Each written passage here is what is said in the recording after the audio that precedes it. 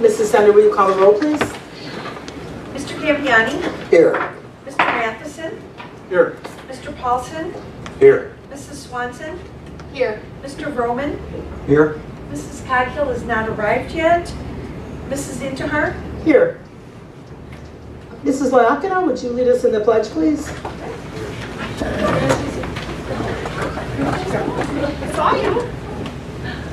I pledge allegiance to the flag of the United States of America and to the republic for which it stands, one nation, under God, indivisible, with liberty and justice for all.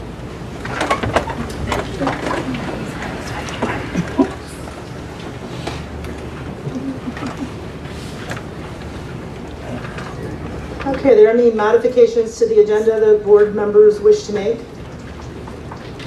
And I actually have one. I'd like to just please reorder the action items to put the approval of the goals up at the top. So approval of board goals followed by approval of superintendent goals.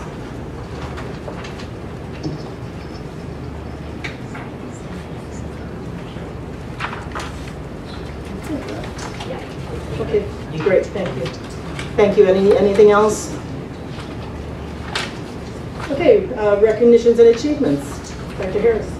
Thank you, Mrs. Zindahar. And this evening, we are excited to have some very special athletes here this evening that have done well in their recent competitions. And I'm going to introduce Mr. Adam Ferguson, who is our director, one of our directors of special education, and also the coach for the Special Olympians. So I'm going to turn it over to Mr. Ferguson. Thank you guys very much for having us tonight, and thank you for all the athletes for making it out. Every year, I've done this for 14 years, Special Olympics, and every year I wonder how the year's going to top the previous. And every year, the athletes just blow me away with all their achievements. We start our season every fall with now bocce. This is going to be our second year to have a bocce team. In our inaugural year, we had 7 athletes make it down to the state level. And at the state level, everyone received either a gold or silver medal. So for year one, we thought that was pretty good. From there, we travel right into basketball. Our basketball teams, we have 2 of them. And our blue team this year made it to the state competition, where we took second in state. So again, we were very happy with their achievements there. Also, during basketball, this was our 3rd year doing a fundraiser that we give back to the community. We're constantly asking for everyone to support us. And so we find a way every year to give back to the community. So through the Christmas sharing program, we had a Pack the Gym night. And this year, again, was one of our most successful. We were able to give back to the community close to $800 that we raised. And we also filled a box truck full of food to give to local churches to give out to those in need during the Christmas season. So we were very happy about that. We also then move in the midwinter to our bowling season. This year we have 5 athletes going to the state, or the next level, the sectional level for bowling, which will take place in November. So we were happy with their efforts there. And we also start our track season. During track season, we typically have quite a few athletes that make it down to state, but because we did so well in bocce and you can't compete in 2 sports at the state games, we kind of had a smaller number this year, and we only had 1 athlete make it to the state level for track this year. But very proud of all the athletes and all their accomplishments and their hard work. A lot of our athletes are 4-sport athletes, and so they're going year-round in addition to some sports and different activities they do with Wedstra. So we're happy with their achievements and happy with what they're doing in school as well. Our biggest fundraiser of the year was our bowl-a-thon. This year was year 2, and again, after the great year we had in our first year, I thought, how are we going to top that and make more money? And again, the community came and supported us tremendously, and we raised about $4,000 for our program through that fundraiser. And all of that money goes right back to the athletes. It's how we support the athletes with their uniforms, with supplementing travel costs when needed, tournament fees, and all those different things. So we're really proud of the fundraising that the athletes are able to do to help sustain our program, so that we can kind of use our own funds to do what we need to do. So we're very proud of all the athletes, happy with all their accomplishments, and ready for another great season as we start to move forward. So thank you guys very much for all of your support, coming out to our events and coming to our fundraisers, and we appreciate everything. Thank you guys. Can you guys all stand up, athletes, real quick? Stand up. Amanda, stand up.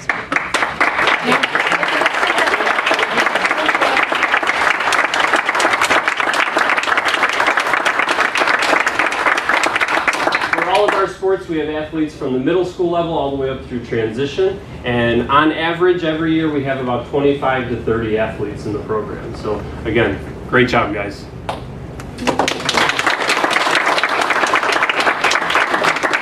Mr. Ferguson, could you please introduce their names and then have them come around and we'll shake their hands? Or just like to congratulate them on their successes. Absolutely. All right. We have Ryan Zima, Arturo Carmona, Come right in. Lily Peckinpah, Amanda Lebowski, Abby Russin, Rod Hooten, and Sean Doran. We also have a number of peer partners and other staff who help coach with us. Cameron Huffnagel's here with us tonight. She's a teacher over in Wheaton North.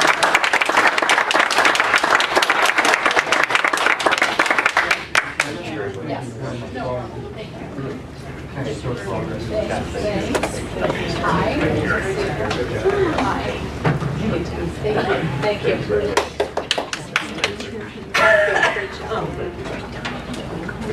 And again, congratulations to all of our athletes and their families who are here this evening supporting them. We do always value your success and certainly representing District 200. So thank you very much and good luck, especially the bowling team who's got more coming up in the near future.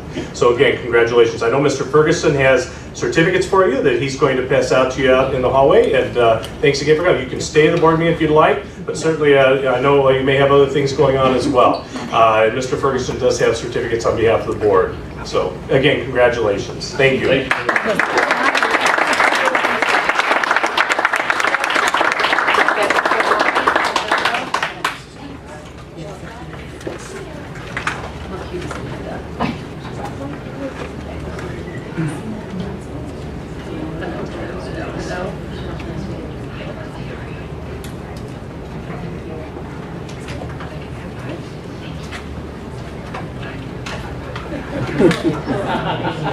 Okay, now we come to the public comment section of our meeting. And there are 3 people who have signed up for public comments on agenda items.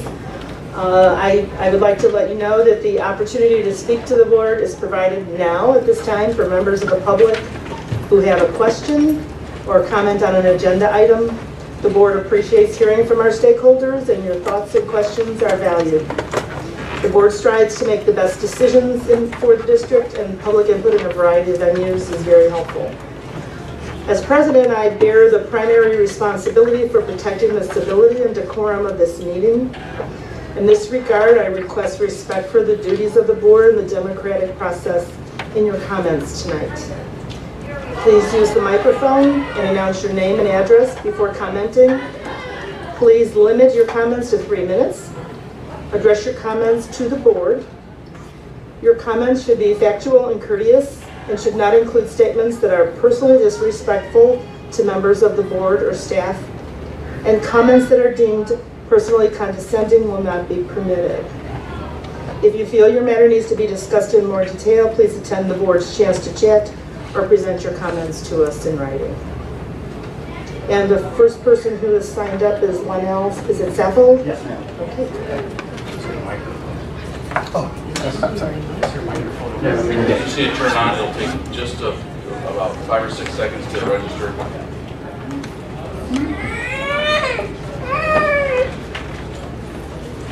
Thank you very much. I would like to thank the board for allowing me to speak tonight. My name is Lionel Sappho. I'm employed with SEIU Local 1. My address is 111 East Wacker Drive, Chicago, Illinois, 60601. I'm here today to One, thank the board again for allowing us to speak and address this very important matter that we'd like to bring to your attention.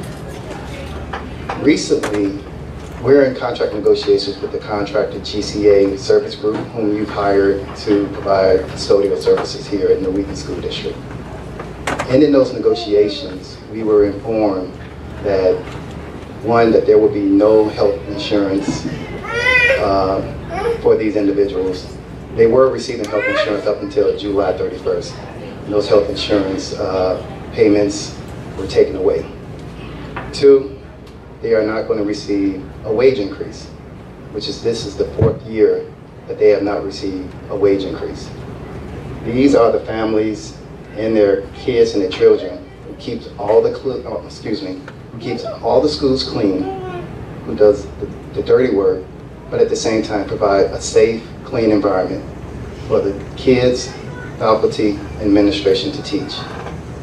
And we're just here today, humbly asking you, before you approve your tentative budget tonight, to talk to GCA, provide health insurance, provide a wage increase. Because these are the individuals in this room, this facility, and the other schools, cleanliness, the hard work, to rid it of any disease.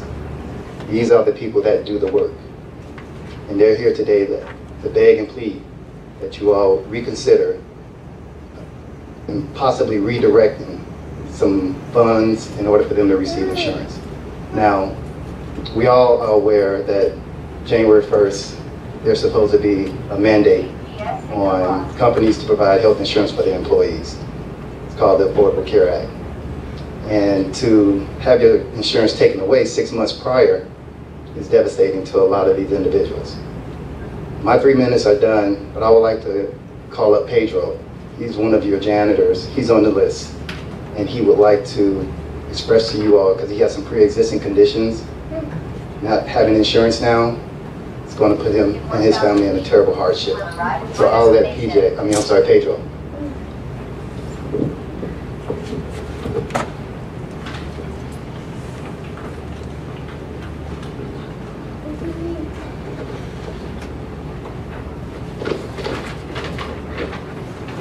Mi nombre es Pedro, he estado trabajando por el distrito por 12 años. El distrito escolar Huito 200 puede ser mejor y tenemos que fortalecer nuestra familia de la escuela, no darle la espalda a ellos. Custodios como yo son padres de niños de edad escolar en Huito. Mantenemos la escuela limpia, segura, pero qué pena no nos dan suficiente para mantener nuestras familias, construir una vida mejor. No hemos tenido un aumento en 4 años y ahora a partir del 1 de junio mi atención médica se la lleva. Ahora yo no puedo comprar mis medicamentos. Tengo que tomar 2 vacunas por semana para controlar mi alergia, que cuesta alrededor de $80 por semana. Eso es aproximadamente la 1/4 parte de mi ingreso mensual. Esto no está bien. Hacemos un llamado a la Junta: invertir y proteger a los trabajadores de nuestras escuelas, el futuro de nuestros hijos y nuestra comunidad. I'll translate.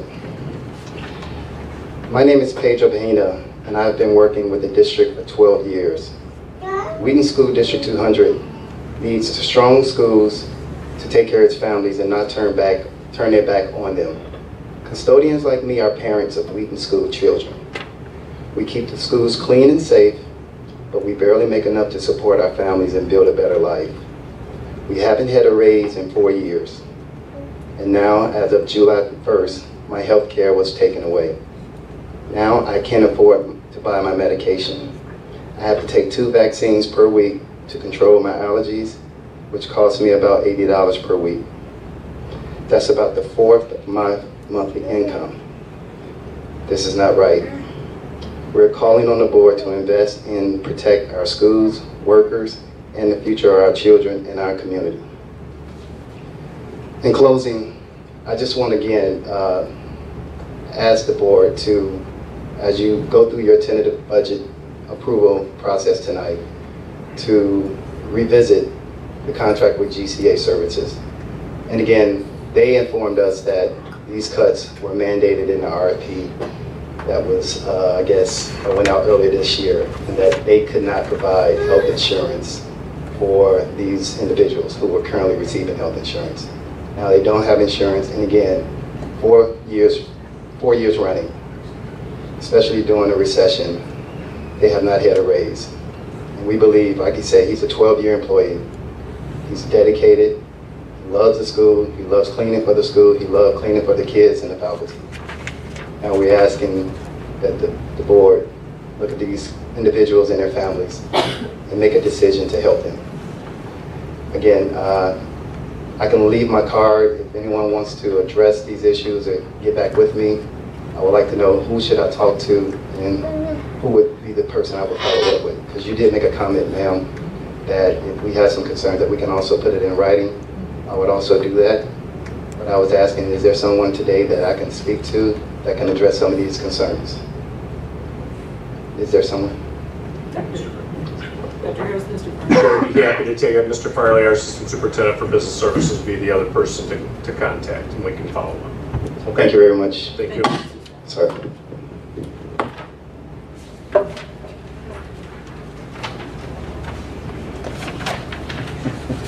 I do have one other person signed in, Carolina, she's decided not to, okay. All If right. you could just leave your card with Ms. Lilac, I know right there, she's our Director of Public Relations, and we'll get it to staff. Thank you very Okay, thank you. Okay, are there any items that board members wish to clarify or that staff wish to clarify on public comment tonight? Okay, then we'll move on.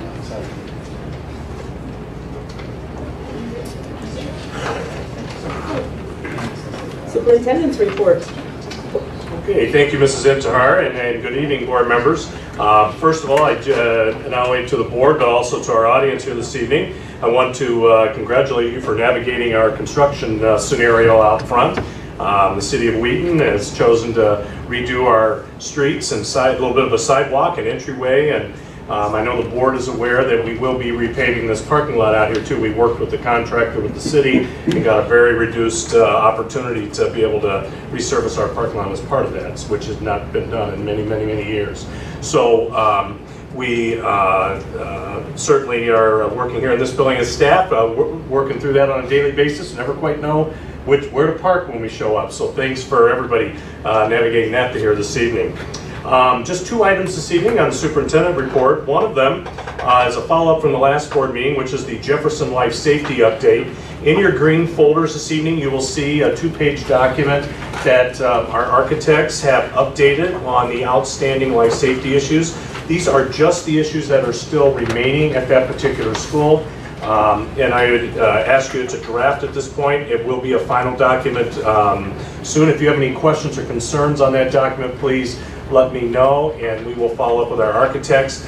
And at the next board meeting in August, then we will bring this back.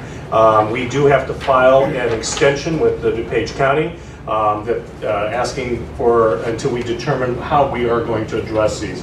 So as you see on there, we certainly still have approximately $1.7 million worth of life safety issues at Jefferson as it stands today. So we will be asking for that extension at the August meeting.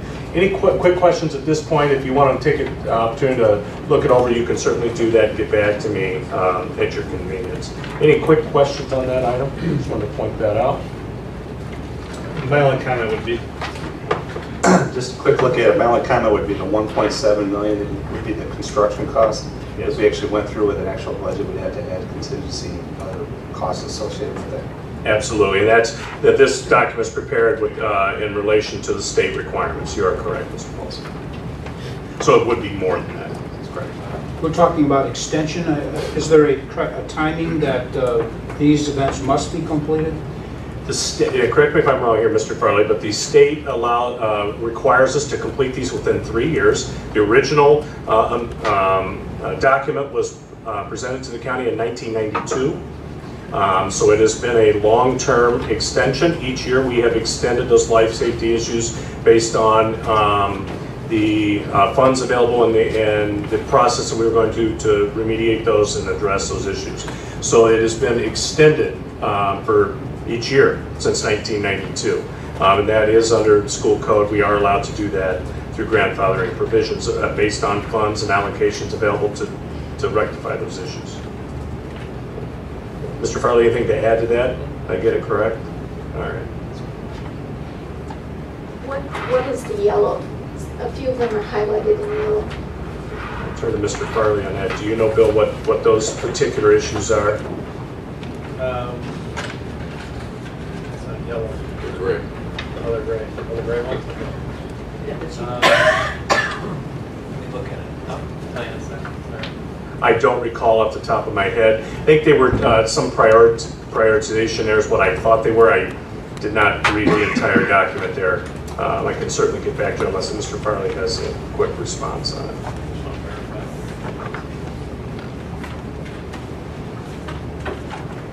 I'm not sure. I don't want to misspeak.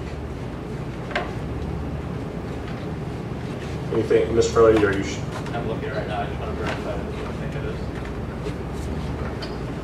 While we're waiting, just to understand this document one further step.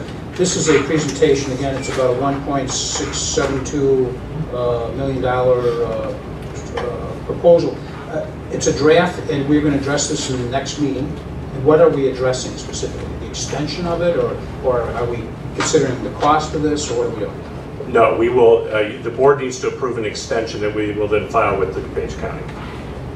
So it's really the extension. It's just we updated it. The original document had outdated numbers, and we updated this document. So this is what our architects have done. They went through and cleaned it up and have updated it, so those are 2013 numbers at this point. We've also, from the original document, we have addressed several of the issues, so over time, but these are still the outstanding ones.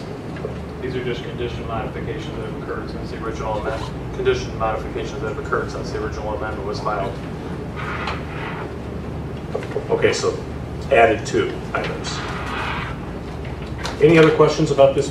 And if you do have further ones, after you get a chance, please follow up, and I'll be certainly happy to address that. If we do need to have architects here at the next meeting, we certainly can do that as well. Okay.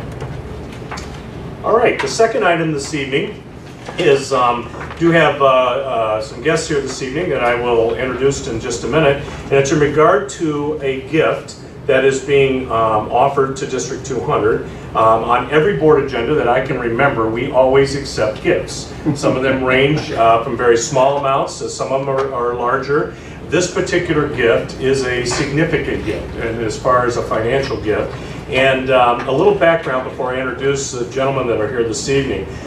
Several months ago in the spring to early spring, they approached the administrative staff at Wheaton North High School as parents of the school, asking about how they might be able to provide a gift to the school to replace some bleachers and redo some of the gym floor and some of those items that we have identified on our capital improvement list as needs by the school district. And I had several conversations with Ms. Bullo and Mr. Fisher at Wheaton North. Mr. Farley and I joined that discussion shortly after that, and I believe we've met 3 times, talked on the phone a few times, and talked about some of the details of what this gift would look like.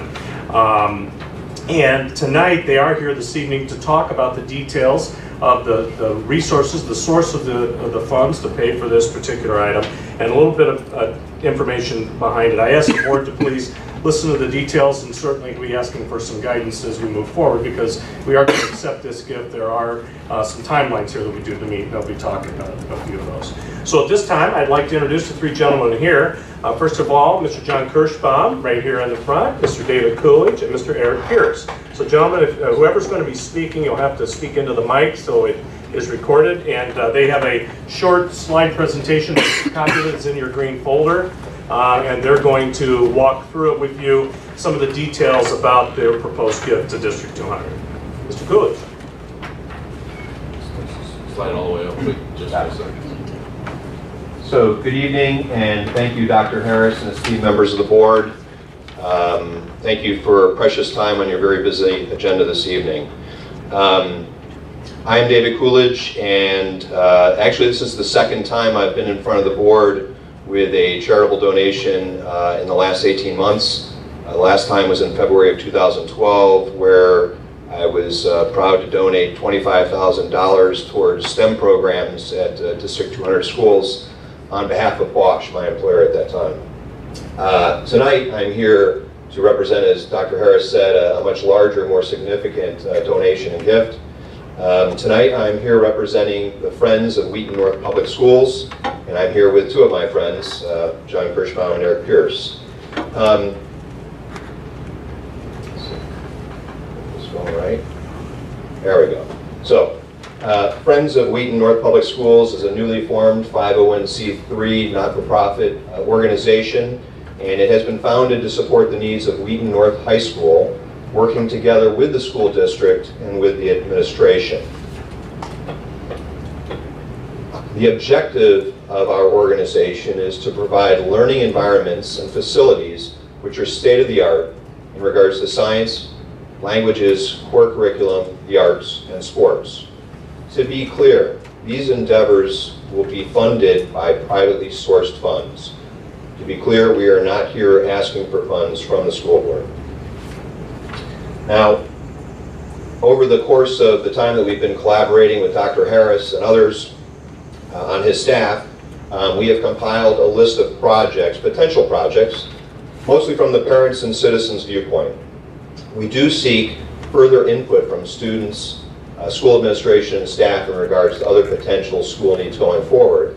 But tonight we're here specifically to present and explain the first project that we would like to pursue. And that first project is a remodeling and rehabilitation of the Nips Gym at Wheaton North High School. And here to provide more of those details is my friend, John Kirschbaum. John? Thanks, Dave. Good evening. We appreciate the time, and we'll just try and get through this as quickly as we can. Over the last few years, I've been very fortunate to have 4 children go through Wheaton North, and one of the issues that continually has been a problem is the gymnasium, the bleachers specifically. Back in January, we had a little conversation about, gee, couldn't we get that taken care of?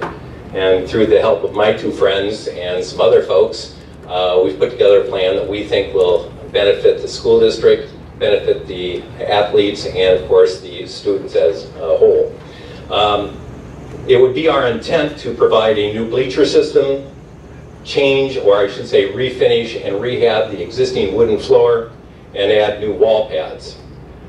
This is a significant project, and you're looking at approximately $340,000.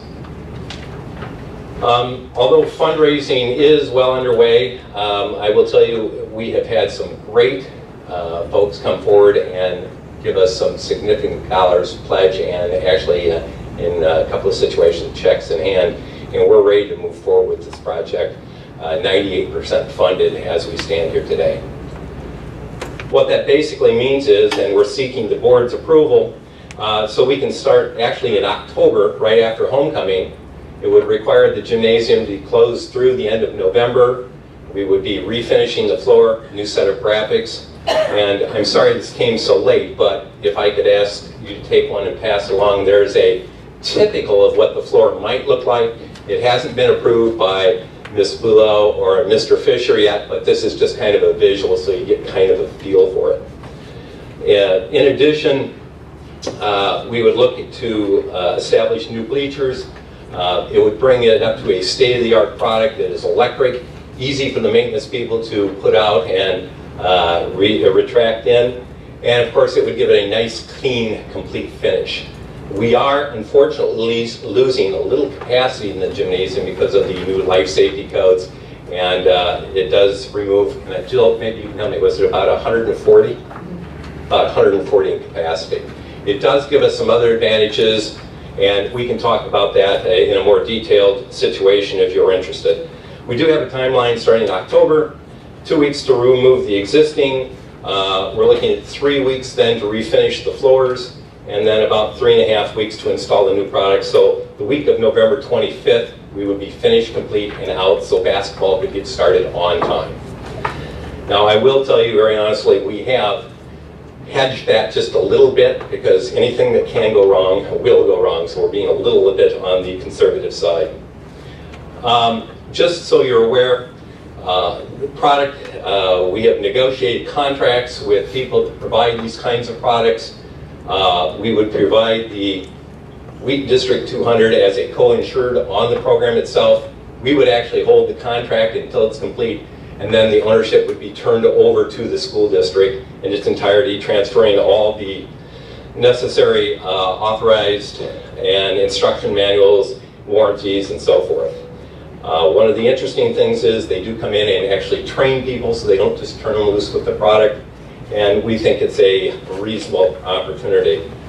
Right now we are finalizing the project plan, we are finalizing the rest of the fundraising, and of course we have been in communication with Dr. Harris and his staff, and they have been terrific to work with, and we really appreciate them.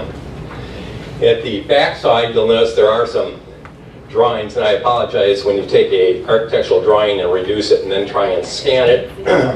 It looks a little funny, and I apologize. We certainly will provide full-size drawings. And for the architect in the room, Mr. Paulson, please don't, beat me up about it. But it does give you kind of an overview. It shows you some elevations of what the bleachers will look like, and then a side view of the bleachers.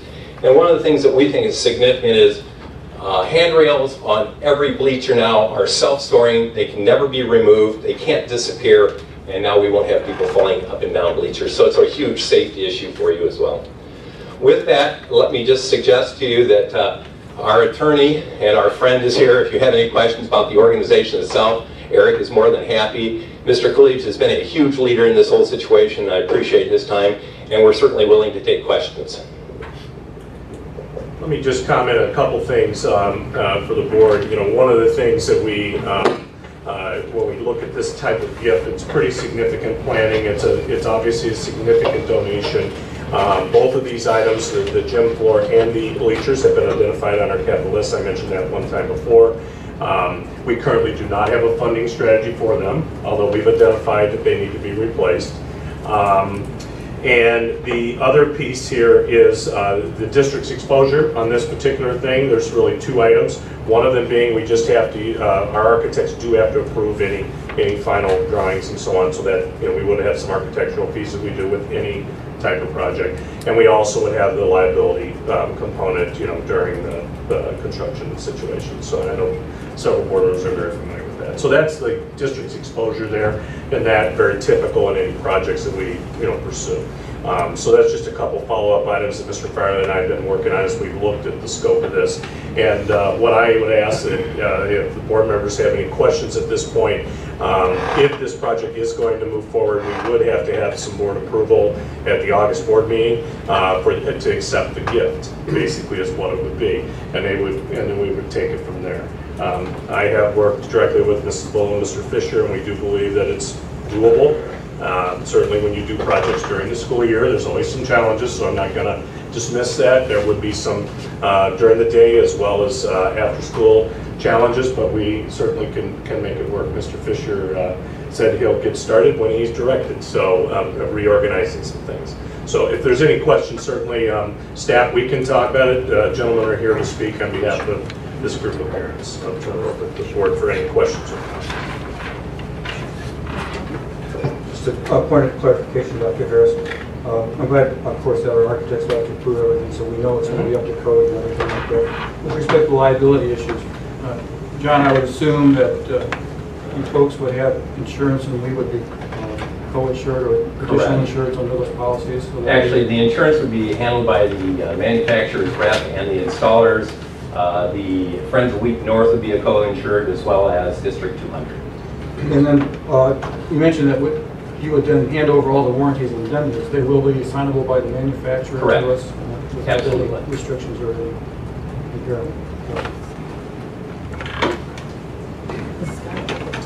As a past Wheaton North parent, I am just awed and amazed and can't thank you enough. That is, it's huge that you recognize it, stepped up fundraise and then to go out and just to do all the work for the district, and I mean, it's absolutely mind-blowing, and I can't thank you enough. I am excited to see it, and I know the students and staff are going to be thrilled. Thank you so much. And I should mention, I think I did, but Ms. Bulow, Mr. Fisher, Dr. Harris have been invaluable to our process, and we appreciate the work that they've done. So although we may be here, they've been a big part of this making it work. A couple of items. So number one, I just want to make it clear these were on our plan to be dealt with in the future, and unfortunately with the funding of education in today's world, it's difficult to achieve these, and it's great to see, I don't know, it's great to see this being funded this way, but it's greatly appreciated that this effort's been put forward. Just a couple minor questions on what if this took an extra month? How would that disrupt the world? How much so? And you mentioned we have a contingency plan in there, but again, I think that there's obviously this used for classroom activity as well, and how do we concern ourselves with that? When we said, and when I was working with Mrs. Bulow and Mr. Fisher about that, that was a concern. Obviously during the school day, it is a classroom, it is PE space, so we do have those concerns. One of the reasons why we bumped it back past homecoming at Mrs. Bulow's request is that facility gets used significant during that week with all of the activities. So it actually, the timing between the athletic seasons after school is a good time because we're in between the fall and the winter seasons there. Now, there is some conflicts. I don't want to minimize that. Mr. Fisher made that crystal clear in our discussions. They will have to, fortunately, we have the field houses and the other gym, and we will be able to relocate those. It will be far from ideal, but I think the payoff, will be there. If we were to have to extend it, we would be talking about 3 weeks from the Thanksgiving break to the winter break. Hopefully, that would be 3 additional weeks there. We would be able to wrap any, unforeseen things up over the winter break, which gives us, to the first week in January. That's the outside change. You never know. When you start remodeling, you just don't know until it happens. Although this particular project with bleachers and the gym floor seems pretty standard. There isn't a lot of unforeseens there, but never say never.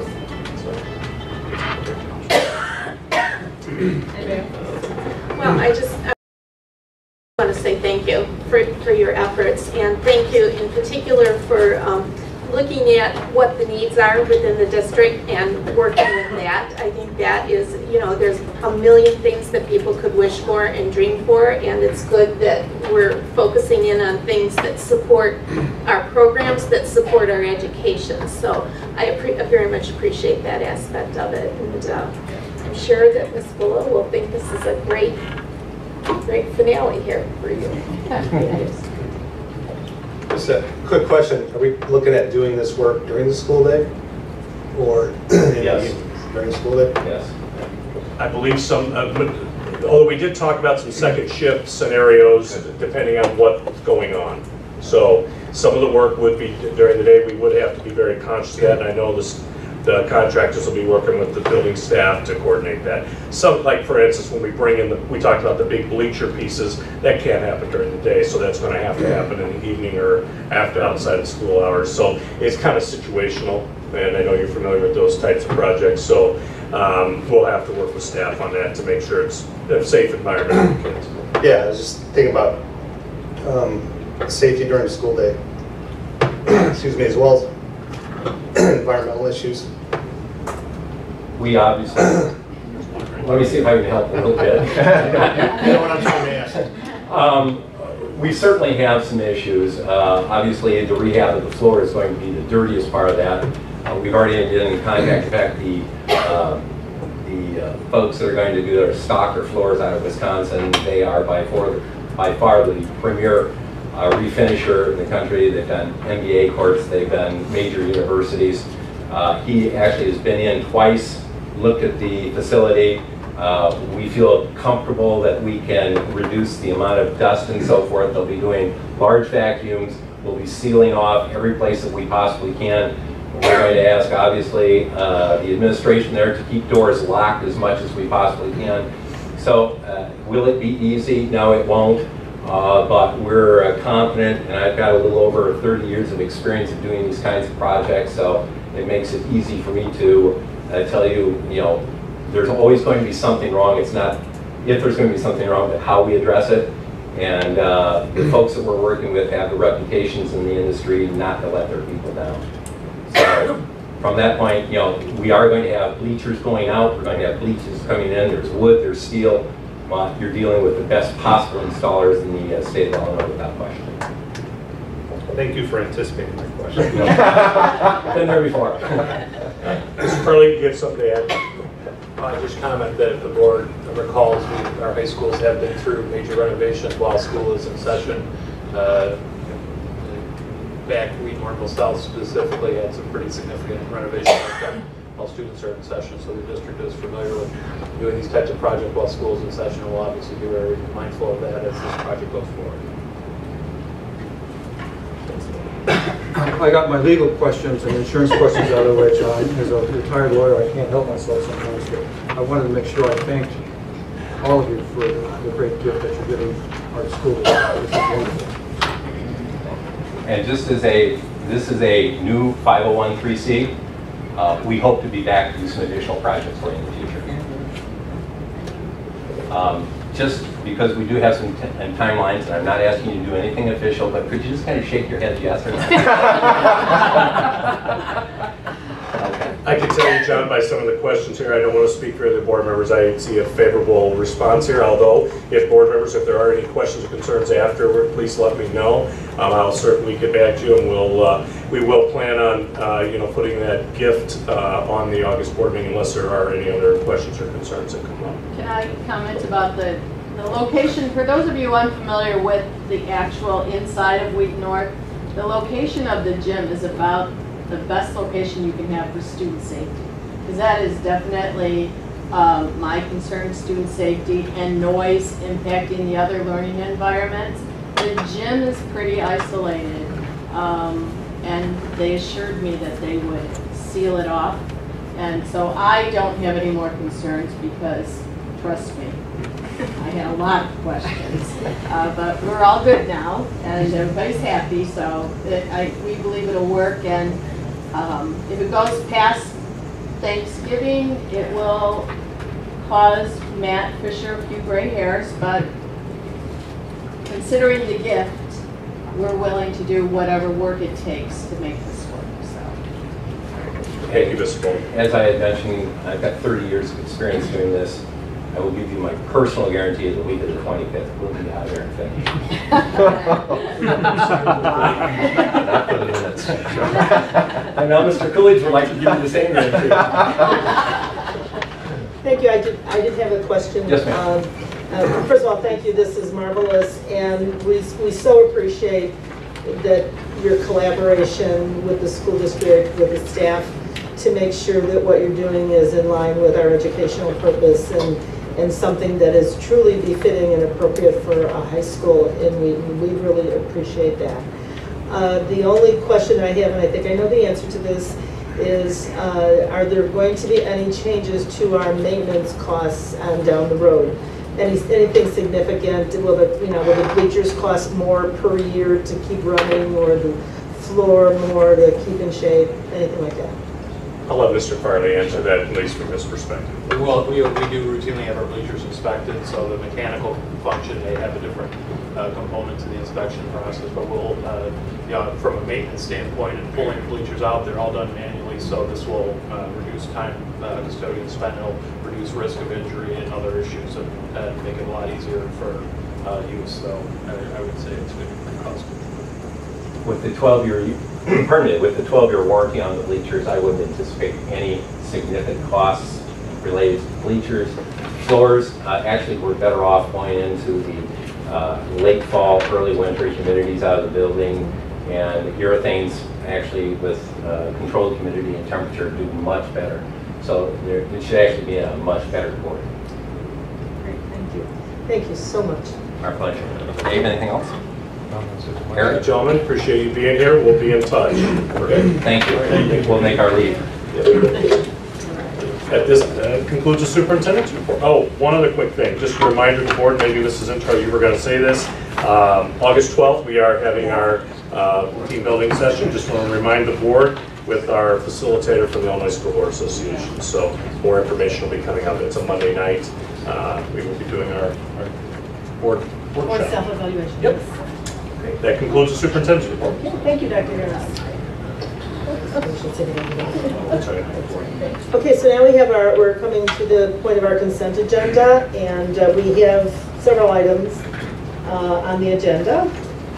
First is acceptance of a gift to Whittier School, acceptance of a gift from Microsoft, approval of revised policy 7.350, access to student records, approval of the renewal of Discovery Education streaming, approval of revised policy 3.60, general school administration, approval to renew Scantron Achievement Series, approval of employee benefits consulting renewal, approval of temporary construction easement agreement with DuPage County for Bauer Elementary School, approval of a resolution authorizing intervention in property tax assessment appeals, approval of the print shop paper bid, approval of the xerographic bond paper bid, approval of requests for proposal for electric contract, approval of waste and recycling services contract bid, approval of security cameras and door access bid, approval of the IASB annual dues, approval of NSBA dues for the 2013-14 school year,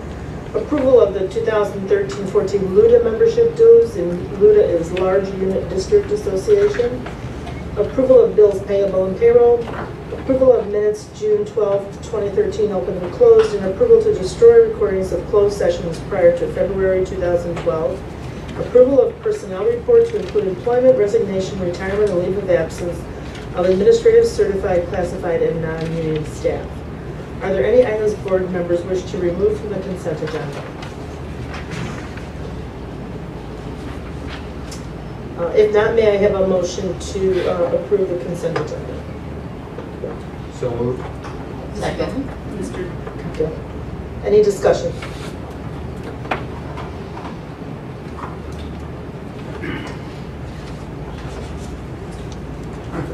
I had submitted a question to Dr. Harris about the temporary easement at Bauer School, and that it didn't provide for the county to provide any advance notice to Bauer in the event they wanted access to the easement. If anybody has reviewed that, I doubt anybody has. I understand it's just normal operating procedure for the county to provide that advance notice so that there is coordination of activities. So I'm pleased with that response from Harris.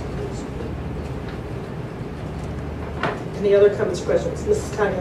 I just had a question on the Discovery Education. Do we have any other online things like this that teachers can pull things from, or is this our main one? This is our main one that we use to support K-12, pre-K-12, with thousands and thousands of video clips that we have use that service that they categorize them all. It's kind of like back in years ago where with the film service, with the 8mm, now it's all online, it's all digital, and they are our main provider here to use this. Now, we do have web access, and I will tell you the #1 site that gets used in our school district is YouTube.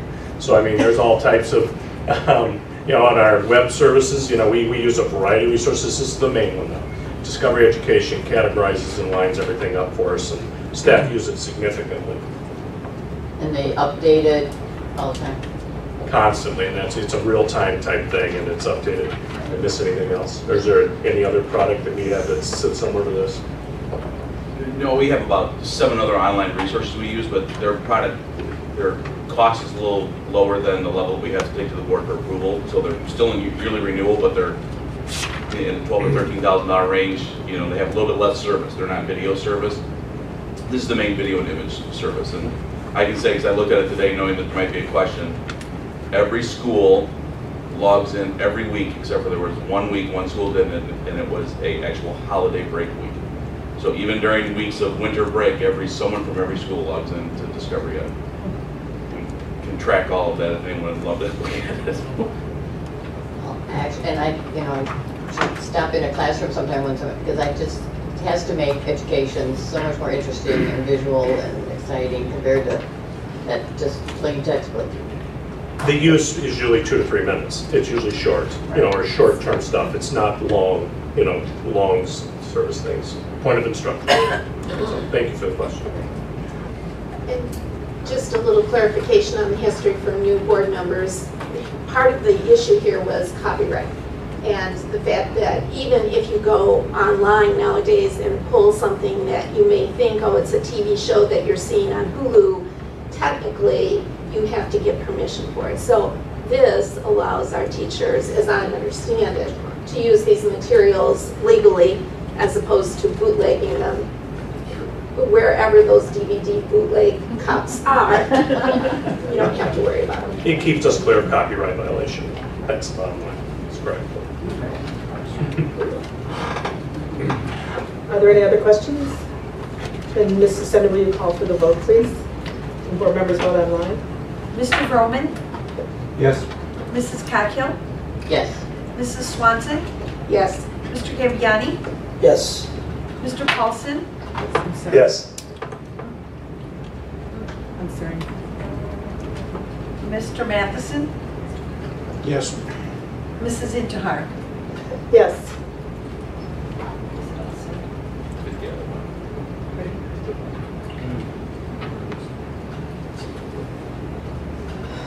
I'm sorry, that was an operator error on my fault.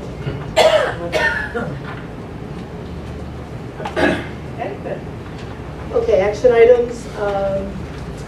Approval of the 2013 board goals.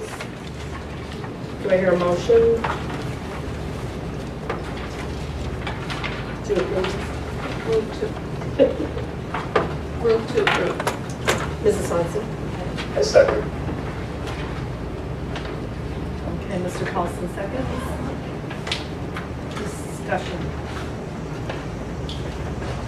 I have one general question I'll say, and this also flows into the other goals that we'll be discussing shortly.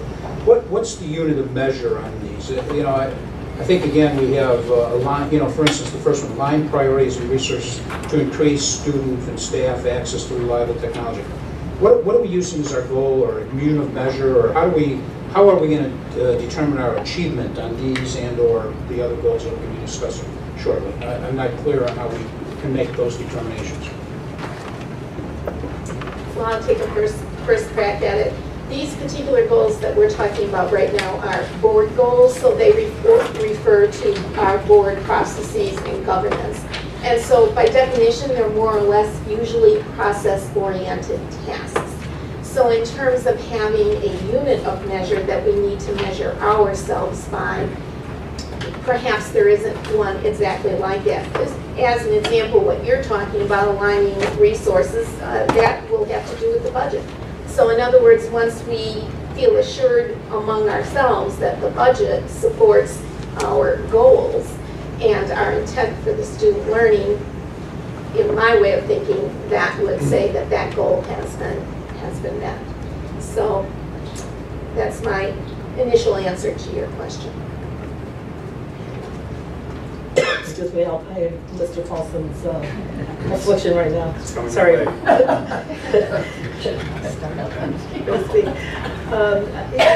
I would echo that sentiment from Mrs. Swanson, and also what I took that to mean as well was not only providing a path in this coming school year, but also to provide a mechanism for perhaps, or looking into a mechanism this year for perhaps taking care of that for future years as well.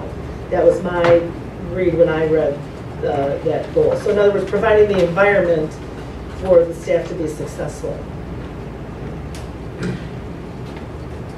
And the staff goal, we're going to have measurements on. So when we get those measurements, then we can reflect those up and say, okay, you know, if all the resources are aligned to the point where we're being successful at the staff level, then we've achieved our goal. You know, let me just jump in here a second too. I think one of the issues here, you know, the budget certainly, you know, is a point of discussion. You know, what it boils down to with this particular topic is resources. It's revenue. It's about and making expenditure decisions with that revenue. I do think in the coming year, we are going to have, the staff is going to be bringing some different options forward to the board, talking about where we go next when it comes to student access, when it comes to providing handheld devices, talking about professional development, as well as in-classroom resources about integrating, digital resources into the learning. And whether we talk about increasing fees, whether we talk about doing some type of a lease-to-own solution, which other districts, I know board members read a lot of other districts are doing that, where freshmen coming into high school get a machine for 4 years, they pay a flat fee up front. I mean, there's all types of different solutions. I don't want to get into that right now, but that's where staff would come back to this and say, okay, here's a topic, and we've got a recommendation or a variety of options to how to pursue moving forward with different types of initiatives and how we might be able to generate resources. It also could be something working with the community and looking for as a gift or donations. We might start to pursue some things in different ways through a foundation, or I don't know at this point. Trying to seek corporate partnerships. I mean, there's a whole range of things here as I think about it with that particular target. So that's just from my lens. That's where I would see this as a board target and goal. I guess, what you just said is the detail that I'd like to, I want to see the section of the minutes that covers those topics realistically, because it gives us a unit of measure, it gives us a timetable. I think, as you well know, I'm very concerned about our technology and what we spend on, and one of the challenges we have right now is implementing that today in the 13-14 budget. And if we don't address these early in the process, it's going to be challenging to do it in the 14-15. And I think we really need to be addressing those items early enough, and specifically those kind of words is what becomes unit of measure. So I think the evidence would be through our board agendas, our discussions, our committee of the whole meetings, our topic, maybe our committee work. I'm not sure where that's headed, and those type of things. So I think that's where we need to focus our efforts. That would be mine. I think as individual board members, we all want to have as a general goal to align our priorities and resources to increase student and staff access to reliable technology, but we also have countervailing goals we want to reach individually, and to try to put a measurement on that when we have 7 representatives of the community here at the table in board goals is very difficult. And I would prefer the process goal so we know the general direction that we all want to go, and then work collaboratively in an effort to achieve that goal. And so I endorse this approach. And I also think as board members are assigned to work on these different goals, because I'm presuming they'll either assign individual members or teams of members or establish some ad hoc committees. I think as they flesh out the task at hand, they will inherently be developing some aspirations and goals for what they would like to see, and then I would say the board would then be able to review that and agree, disagree, discuss, whatever. So I'm comfortable with the seemingly nebulous nature at this point in time. And I think as you go through, then it becomes, okay, how do I know if I did a good job? And if you just put that in writing, I think that's where you're headed. I think the way you would want to know individually would be the same way the rest of us would want to know. So I'm comfortable with it the way it is.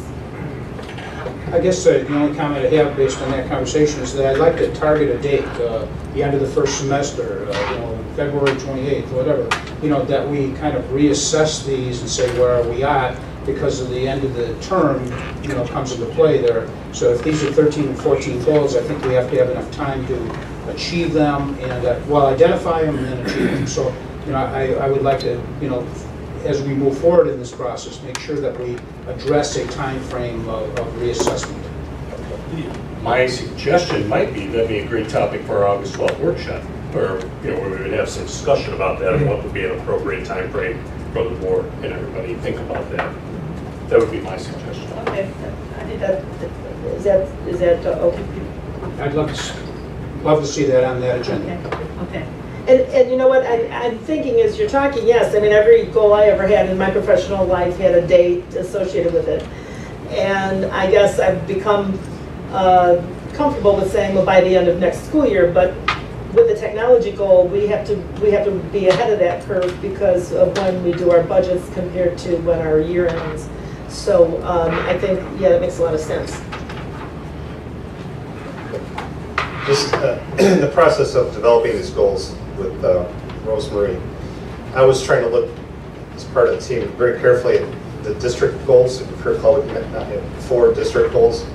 And as we develop these, recognizing that individually for the next calendar year or school year, they set up the follow-up goal in 2014, 2015 that are still consistent with the district goals, which are multi-year goals, high level. So I anticipate that these things will evolve year to year, grow, expand. So there's not necessarily one definitive measurement at the end of this year and then put it aside and go to something else. This is going to be a longer term individual goal that I think will benefit the district. I tend to agree with that, except I think a lot of these we have to have some sub-goals and some real achievement along the way, otherwise they will be lifetime goals, and I don't think that's acceptable. Yeah, you're right.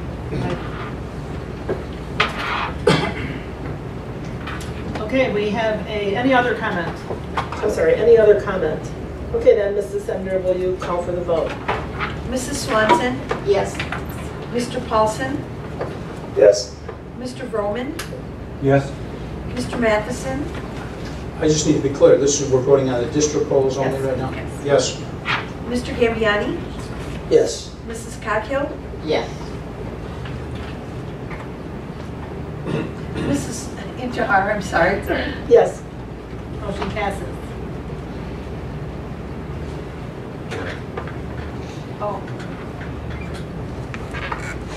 We're missing Mrs. Coghill. Wandered off. Uh-oh. No YouTube while you're sitting here, Mrs. Coghill. It's good. All right. Okay, next we have approval of the 2013-14 superintendent goals. Do I hear a motion? So moved. Mr. Roman moves. Second? I second. Mr. Paulson seconds. Discussion. I would like to see units of measure in these goals. I think these are much more critical in that they're tied to other components of the world, and I think we need to make sure we have good units of measure that we can judge the performance on these goals.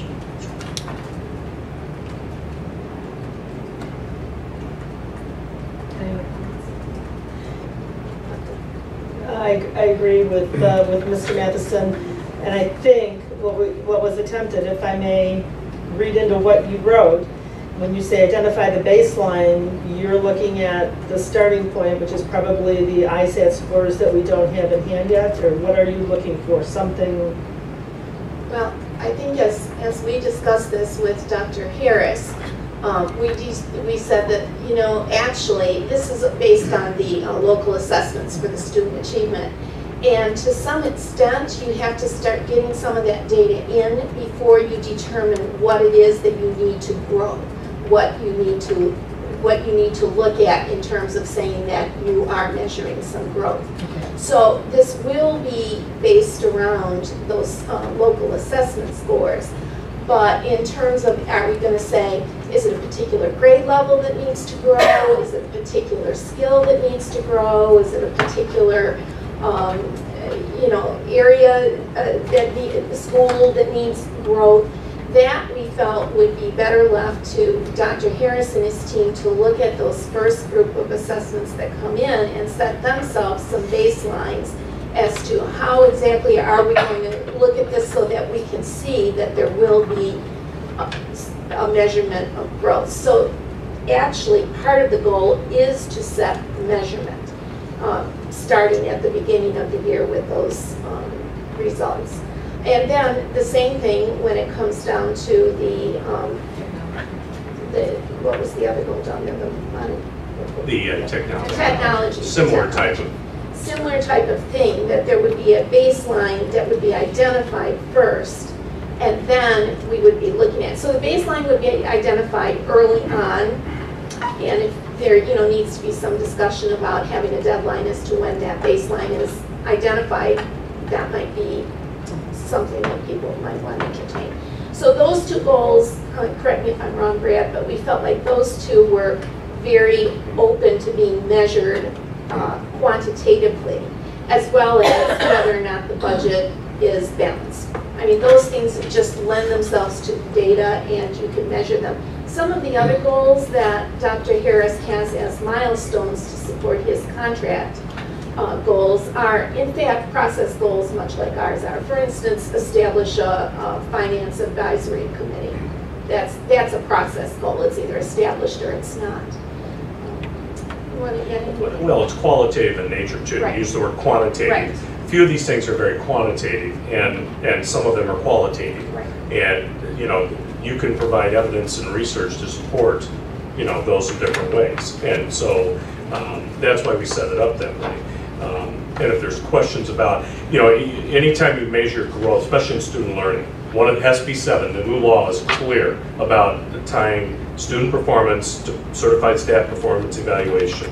And you have to have a starting point, you have to have an ending point, whether it's a superintendent, whether it's a principal, whether it's a classroom teacher. It's the same thing, and you have to establish what those points are, and you measure the growth over time. What's an expected growth? What happened? What didn't happen? So, and this is the reason why this was chosen was we are implementing new K-12 or K-7 math curriculum and assessments and standards this year to the Common Core, and so that's why that particular target for this year was chosen, because that's what we spent a lot of our time working on over the past year and a half, and the board approved it. We have new materials, we have pre-D going on, we're going to have assessments, we're going to have a starting point, ending point to be able to show and measure growth. That's why that particular thing. Could I describe it right now today? No. After the first quarter, absolutely. We'll have our first set of data, correct, Stelquist? I'm not Well mistaken. before the end of first quarter. Okay. And then we'll be able to, whatever point, if it's February, March, whenever, we have different points along the way where we're going to be taking those probes and measuring growth and finding out exactly what's going on. So, I mean, that's just an example of that particular one. There will clearly be quantitative data that will indicate where we sit in that particular arena. Okay, I just, again, as long as we are in a position, contractually we have to evaluate performance as part of the contract, and accordingly, I think I want to make sure that we are in a position to make that determination come whatever date that determination has to be made. And that's the critical issue. I think that was the offshoot of the whole contract performance, and we're heading that same direction in the teacher performance down the road. So, that really is, a key to these, that they are quantifiable and measurable, so we can address those issues. Now, if I understand correctly, Dr. Harris, with respect to some of the process goals that are identified here, for example, the goal to investigate, evaluate, and recommend virtual learning opportunities for all students. You and your staff are just beginning that process, and there are all sorts of virtual learning opportunities you need to assess and evaluate and consider, perhaps discard some before you present them to the board as options. We know one we won't be using. Yeah, I assume that's also the case with the seeking and establishing partnerships with higher education institutions, provide administrative leadership, which ties into our goal to develop our staff and to retain our staff. We've talked previously, and we're going to explore this more, I guess, the community engagement process that we hope to implement to engage the community, get their ideas on a wide variety of topics as well. But that's something we will be looking to you during the course of the year to present to us from time to time. I would look forward to the day that we, as a board, as a superintendent, as a teaching staff, are totally accountable to the community and have measurable performance units that they can evaluate us on. I think it's very critical in the long haul of what we should be accomplishing. Go ahead, did you want to? Yeah, well, maybe you want to go ahead and follow up first. Yeah, okay. And to follow? Exactly. And I totally agree with you 100%, but I think where we are right now is we want to make sure that the measurements that we select make sense over the long term. Because if we, you know, just like with ISAT, the world was being measured with ISAT scores, and we know we can't measure the world with ISAT scores. It doesn't give the complete picture. So we want to make sure, and I think Dr. Harris and his staff agree that we need to do what makes sense, and that's not something you could just kind of snap your fingers and say, oh, aha, here it is. So I think the more care we give to it, the better job we'll do long term. And but I totally agree with you. I don't think you can measure an entire district by a number, but there are certainly numbers that you can use that give you the impression that the district is performing well or not performing well. And I think that's what we're all after. But we don't want to use a measurement that doesn't make sense in this, you know, with the scenario where we have this new Common Core curriculum. We have a lot of things going on. So, but I agree with you 100%. I think you've just described some of the objections to Senate Bill 7 and the challenges in front of us already. So, you know, I don't think we can back away from it, and so, you know, it'll be the challenge of the board through the administration to make those determinations. Well, I was going to say, I'm really not one to want to just change things willy-nilly at the board table, but if Dr. Harris felt comfortable adding a line and saying, establish a baseline by the end of the first quarter, just to say, yeah, we know that we're going to have a baseline by then and move forward. I could support that as addressing some of the concerns. But on the other hand, the whole point was to make sure that we got a good baseline, so I don't want to impose an artificial deadline that won't get us the best way of moving forward. I said that off the top of my head, that way. Never thinking. You know, I think it's very doable. I don't want to speak on behalf of staff. You know, they'll be working directly with me on this. You know, on those three things. You know, the three that are quantitative in nature. The one, the student achievement one, obviously the reliability and stability. What I vision with that is having a matrix of multiple factors that determine where the reliability and stability sits. First quarter, I'm a little hesitant there on that one. Student achievement, you know, absolutely. And then the other one with the revenues and expenditures, you know, we do that quarterly now anyway. You know, we show trends and we follow that. You know, that should not be a problem because that's not any different than our current practice. Correct, Mr. Farley? I didn't look over there. So, yeah, I mean, so I don't see, you know, we have certain things that, you know, we're looking at there too. I don't have any problem with that if that's the wishes of the board, and you'll certainly think we should be able to hit that target, at least establish what the baseline is. We can certainly give the board updates as we go. Mr. Benson? Yeah, the red light on there. Oh, you can talk to me. Oh, I can. Oh, yes, you good. can. I'll mark that in I got the main one here. Yeah, I think, again, I'm not looking for tonight or next week or next month to have the absolute unit measure. I think ultimately we're going to be held accountable, whether it's the end of the year or whatever, and along the way we have to make these decisions so that when we discuss performance, whether it be at the board level, whether it be at the superintendent level or whatever, we have criteria that we can evaluate and look back and say, was this achieved during the year in accordance with these goals? So I don't know that we have to truly identify today or in the near term, but I think we have to be in a position to look back at the right time to address all these items. So. I am very comfortable doing it mid-year. When I say mid-year, you know, prior to winter break, because I would absolutely, I have no hesitation with that. And that would be all of them, not just one or two. I'm talking about, you know, give a board a mid-year, 8 years where we're at on each one of these, and establish where on a couple of those where the baseline sits. I mean, that would be okay too, whatever mid-year is. So, you know, I'm fine with that, if that's what the board's coming. I just have one comment about the creating a community finance advisory committee, and I'm not sure, you know, discussions come into your mind and go out of your mind, but I'm not sure we want to do that now. I had thought that we had discussed that, but then decided that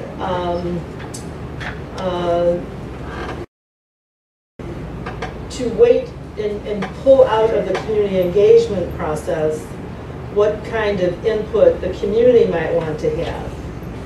Whether that be community members onto the existing finance committee or an advisory committee or some other way of getting community input into finance. I know we had discussed making a finance advisory committee last year, but then I thought when we talked about engagement, I thought we were kind of heading down the path of, you know, if we establish this committee and then the engagement process tells us we should gather input a different way, then we'll be establishing committee and then disbanding it and then maybe establishing something new. So I'm not sure I feel comfortable with keeping that advisory committee in there as a goal, especially if we don't understand, because I don't understand what the role of that committee would be. I mean, what would they do? How would they function? What would they be? To have a goal that says provide for community input and community feedback, you know, okay, but I'm not sure that a goal to establish a committee and what's the purpose of that committee. That's kind of where I am with that, and I don't know how I missed that in my notes, but I did not have that in my notes from our discussion the night we talked about goals. Well, I don't know whether we discussed it the night we talked about goals, but we did not talk about waiting until community engagement to learn something about the Finance Advisory Committee. The Finance Advisory Committee is really a service to the Finance Committee. In other words, it's a subcommittee. So it's not a separate committee doing a separate piece of work. It's something that the Finance Committee last year felt would be a good idea. And when I say Finance Committee, that's myself and Mr. Gambiani and Mr. Farley and his team and Dr. Harris, that it would be useful to us to have some outside eyes, perhaps experts, looking at various financial pieces along the way. So this is not really for the, it's okay. Not like maybe finance committees in the past have been, where they've been gathered to address a particular problem. This would be an ongoing mechanism to assure and ensure that our financial look at things has been looked at with more than just a couple of perspectives. So I think that is where it comes from, and actually the Finance Committee has already started looking at a couple of different structures for that. And I think we felt pretty strongly that we wanted to have that. So it's the same as any committee wanting to establish a subcommittee. Okay, so then why is okay, so I should have this. Okay, so then is it what would be the rationale then? And because your committee can establish any committee you want, right? What's the rationale then for having it as a superintendent goal? Well, obviously because he and staff are highly involved in that aspect of things. I mean, you know, there's the educational aspect and there's the monetary fiduciary aspect, and so they're highly involved. So it's not like we're going to be establishing that committee without their input. It's going to require a significant amount of work on their part. So if it is going to be something where Dr. Harris is spending his efforts this year, then it should be something that is measured at the end of the year. I also think there's an opportunity for the Finance Committee to play a role in community engagement, depending on how that shapes out. The community engagement is a pretty significant process that can impact all of this. Sure. And so I think having a community advisory or finance advisory committee could benefit that process depending on how it works out. So I think that was part of the rationale as well. All right, well, thank you for that, because that helps my understanding. Because I know the Learning and Teaching Committee has many subcommittees that we never even, you know, talk about at the board level. So But I'm not sure that, I'm not sure that you know, I mean, Faith goes about her business and establishes those committees, and Joanne, and they do their thing. So, but if this is going to take significant effort from the superintendent, then okay, it's maybe Those committees, though, are primarily staff-driven. They are. This one would not be. This is engaging the community. I mean, this is, yeah, with the board, you know, with the, whoever's on the finance committee. So this is a little different than other superintendent work committees, or, you know, that's, I don't see, you know, other than possibly Bill and maybe Maureen Zybert, maybe another staff person in the business office. This will not be a staff-dominated committee. This will certainly be more, you know, getting more community people engaged and understand where we sit financially in, you know, in District 200. I think this is a very critical item, that we engage the community in understanding the challenges that we face as a school district. And the input of them is absolutely critical. And you know, maybe a modification of these words to consider, or you know, develop a mechanism to have input from, you know, would do that. But you know, I really have no problem with the create, and you know, that may be end of year creation or whatever. But you know, without that communication with the community, that's something we have to do. And I couldn't agree with you more. I just was unaware that the finance committee had decided this was the mechanism they felt was appropriate for their input. So now that that's understood, I'm good with it. So this committee would be financial experts that are willing to work with you. That's the idea.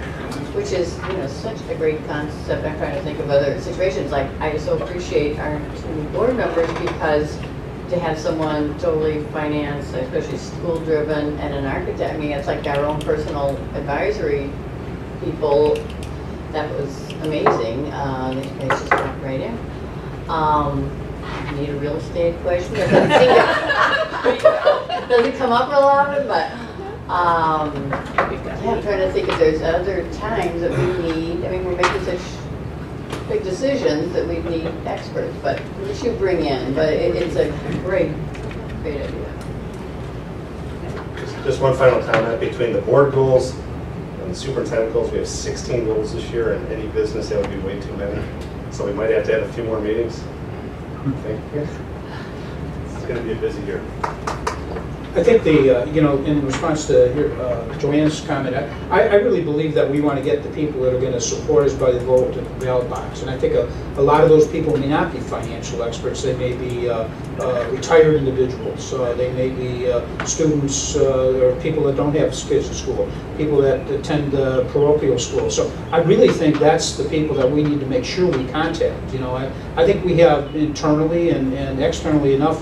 You know, there is a good source of financial experts that we could hire if we needed to, but you know, really, I think the people we want to make, you know, is the what I'll call average citizen, whoever that is, so that we have a good cross section that they understand what our big picture is, because they're the ones who pay us. You know, they're the ones that pay somebody, not us, against the board, obviously. Thank but, you for clarifying. You know, yeah, I'm sorry. Yeah. But you know, I think again, you know, when I think of a financial committee, that's the people that I would love to see made up of the people that voted for or against the referendum, or people that have significant input on the changes or the things we're going to have to challenge or deal with in the pension costs or building costs and all these things. So, you know, I think that's really the goal. When I think of a committee, that's who I would like to see, a cross section of the community. So, and that can be determined later, obviously, but that would be my thoughts. Well, and I think that's all discussion for the Finance Committee, and that's why it's one of Dr. Harris's goals, is how to, or milestone goals, is how to kind of balance some of that out. Because while what you're talking about is true, I think another thing we envisioned is to have a sort of a continual touchstone that people could say, you know what, we not only has, you know, Mr. Farley looked at it and the board of 7 looked at it, but there's somebody out there that we know is you know, a very well thought of banker who's looked at it, somebody who's a very well thought of investment guy who's looked at it, and you know, maybe looks at our budget, looks at our audit, looks at, you know, those sorts of things to kind of say, yep, everything is, the ship is okay. You can believe them when they say that. So that is a big part of the way this is being envisioned, but there could be components of that as well, but it would all, you know, again, fall under the auspices of the finance committee to try to balance out those interests. And it could be through the community engagement process, we end up with committees like that in other aspects of our work, including facilities, including teaching and learning. But, okay, so it's not something that I think should be restricted to finance, but we may have a different mechanism, not quite the advisory committee setup that you envision for that, so. What was the committee we had though with kind of a broad base of, we had a finance committee, did that just disappear? That was for a particular topic. It was part of me being here, and certainly, that was, to deal with cuts and reductions, and it was an ad hoc group, meaning it was not a continual expectation there. It was to advise the board on their perspectives. Yep.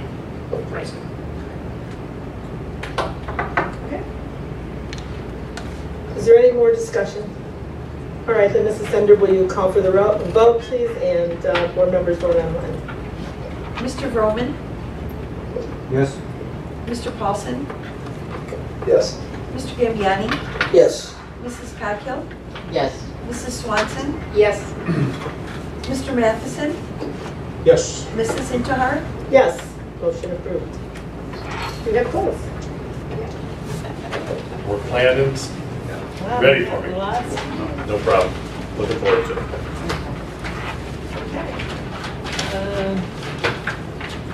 All right, the next item on our agenda is to approval to post the 2014 tentative budget. I see Mr. Farley getting up. Yes, Mr. Farley is going to walk through the details of our tentative budget that we will be asking the Board of Education to approve tonight to post the budget for public review. And I'm going to, this time, turn it over to Mr. Farley. He's going to walk through details. Board members, you do have a copy of the presentation. There's two documents in your green folders. One of them is the actual presentation. The other one is the tentative budget. Okay, so he will be referencing both of these documents as he walks through it. Mr. Farley. Thank you, Dr. Harris. As always, I'd like to start this presentation by thanking district staff, principals, my colleagues at the table over there for helping and putting this budget together. I started nagging them in February, March to start putting numbers together for me, and that increases as we get closer to May and June. So appreciative to staff for all of their assistance in helping craft this budget. I'm going to run through the budget calendar. Back in January, the Board of Education authorized to prepare the 2013-14 budget for this year. We do that annually. In January, we did our presentation on our budget forecast. That's the FPP model from PMA. We do that every year around this time, where we do our 5-year projections based on the assumptions and information that we have at hand. Back a month ago, I went through some preliminary budget information, and you may hear some repetition in some of the discussion today about some of the information I provided back then as it's incorporated into this year's budget. Today we're asking the board to approve to post the budget as Dr. Harris mentioned. We'll have a public notice that will go in the paper and be on the website, and I'll get to a slide on that in a second. On September 11th, we will ask the board to hold the public hearing on the budget at Jefferson Early Childhood Center. The budget has to be on display for 30 days after the board posts it before we can hold the public hearing. Our next meeting in August, I believe, is on day 28, so we will we obviously move that hearing to the next meeting, which is the September 11th meeting. And then finally, on September 25th, we asked the Board of Education to approve the 2013-14 budget. So that's the budget calendar. The budget process is a year-round process, but this is the formal steps that we take each year to get to this point and beyond. As I mentioned, we'll put a public notice in the newspaper, which is the Daily Herald, relative to the budget posting. It'll also be posted on our website and here at the School Service Center. Also, we'll have the budget. We do send copies of the budget document to all the libraries in our communities, Wheaton, Warrenville, Winfield, and Carroll Stream. And we also post it on our website with the help of Mrs. Loyacono. I'm going to run through some highlights on the revenue and expenditure side for this budget. This budget does include the impact of the 1.7% CPI. That was the CPI that we found out about in January. It was incorporated into the model. We're using that for, we will have that as part of the levy process here in December.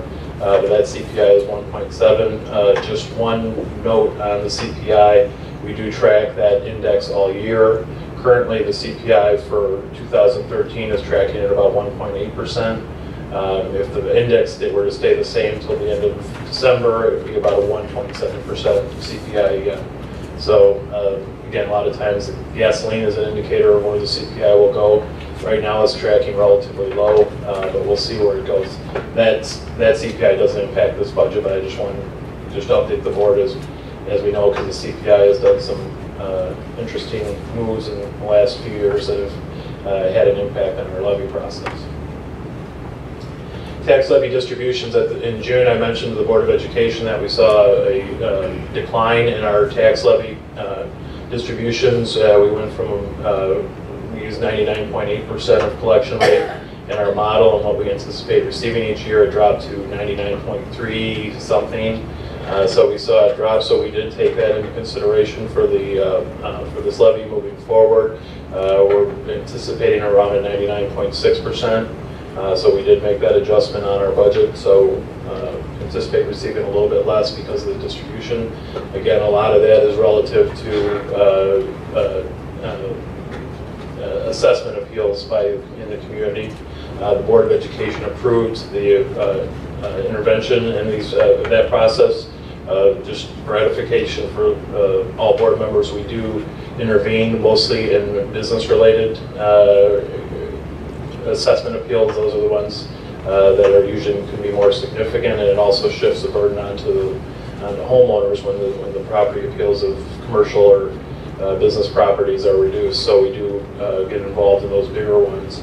I think what we saw a lot with this last one, and we're working with Gwen Henry's office to try and see if we can get a list. They've never been able to provide one. They're working on doing that. I think they heard from a lot of business folks and wanting to know what the reduction was. I think it's mostly in the housing. A lot of people are obviously appealing their assessments. Corporate personal property replacement tax. This is funded in the education and IMRF fund. If you look through the budget document that was posted online, that number was reduced somewhat in the education fund. We did move a little bit more into the IMRF fund, but we are budgeting down in that regard. As I mentioned at the June meeting, we came in better than we anticipated last year, and again, that was due to the April surprise where the state got that influx of money relative to folks selling off capital assets back in December of 2012 in anticipation of some tax law changes. We're not sure where the impact's going to be this year. We don't think it's going to be as good. We also have not received the estimate from the Department of Revenue. We do monitor that, and they have not posted that as of yet, so what that could be. So that number could change in the budget. Hopefully, I think we're conservative of where we think we're going to be, and maybe we'll see some improvement there, but we're kind of hedging it. But we did move more corporate personal property replacement tax money into the IMRF fund this year to help shore up that fund. Interest earnings continue to be somewhat abysmal. The budget shows that those numbers are low. We used to earn millions of dollars in interest earnings, and like everyone else, when you're getting a 0.1 or a 0.2%, there's not a lot of money there. Mrs. Zyber does everything she can to maximize our interest earnings, but again, it's still considerably down over past years. General state aid, as the board is keenly aware, there was no increase in the foundation level, has not been for multiple years now. The state is prorating it down to 89%. We had in the model 85%. There was talk at one point of it dropping into the low 80s. They landed on 89%. One thing that is beneficial financially to the district is our poverty grant money is going up. It's not obviously beneficial that we're claiming more kids that are in, or more children in poverty, but we did see some increase that helped offset some of that proration. We also have had to, in the past, move general state aid funds into our transportation fund, as that fund has seen less money in regular ed state funding, categorical funding. This year we were able to reduce the amount that we put into the transportation a little bit as a result of the favorable contract per the bid, and I'll talk a little bit about that later. State categorical, mostly now it's special ed funding and transportation funding. There's some bilingual and some driver's ed. That's budgeted accordingly. We're keeping an eye on where that money is going. The tuition reimbursement amount was increased because we are seeing an increase in cost in tuition, which the expenditure side reflects as well. Of note, again, this is looking a little bit back. When I spoke to the board in June, I mentioned that we had received 3 of the 4 payments from the state for the current fiscal year. On July 1st, the state of Illinois released their voucher, the 4th payment, and we received it on July 3rd. So crossed into a different fiscal year. Don't know why they couldn't have done that in June 30, but the audit will pick it up on the accrual side. But the state is, for all intents and purposes, caught up. Whether that will continue, we always budget for 4 payments, never knowing what variation of years it'll come in, but the state did get caught up, so hopefully again that's a good sign. It was we got payments in March and then again in April when the surprise money came into the state, so that's hopefully they're on the road to recovery from that standpoint. Although I think they still had a $6 million deficit for their budget. Performance contracting, there's some grant money associated with those projects. We have about $400,000 contract out on this. We have about $100,000 in grant money that we're set to receive. It's similar to what happened with Wheaton North and Franklin and Lowell last year. That funding came in, and it came in rather quickly, so that's in the budget as well. I mentioned back in June that the district, as part of the safety work, had applied for a state maintenance grant. Mr. Wilkie did a lot of hard work to put together that maintenance grant based on our safety and security work. We found out that that money was not awarded to the school district. There was a very small number of school districts that did receive the funding, and it was not the full amount either. And I think I mentioned in that June meeting that the amount of money that was remaining was far less than the first phase, but unfortunately we're not awarded that grant. Federal funding, National School Lunch, Title I IDEA.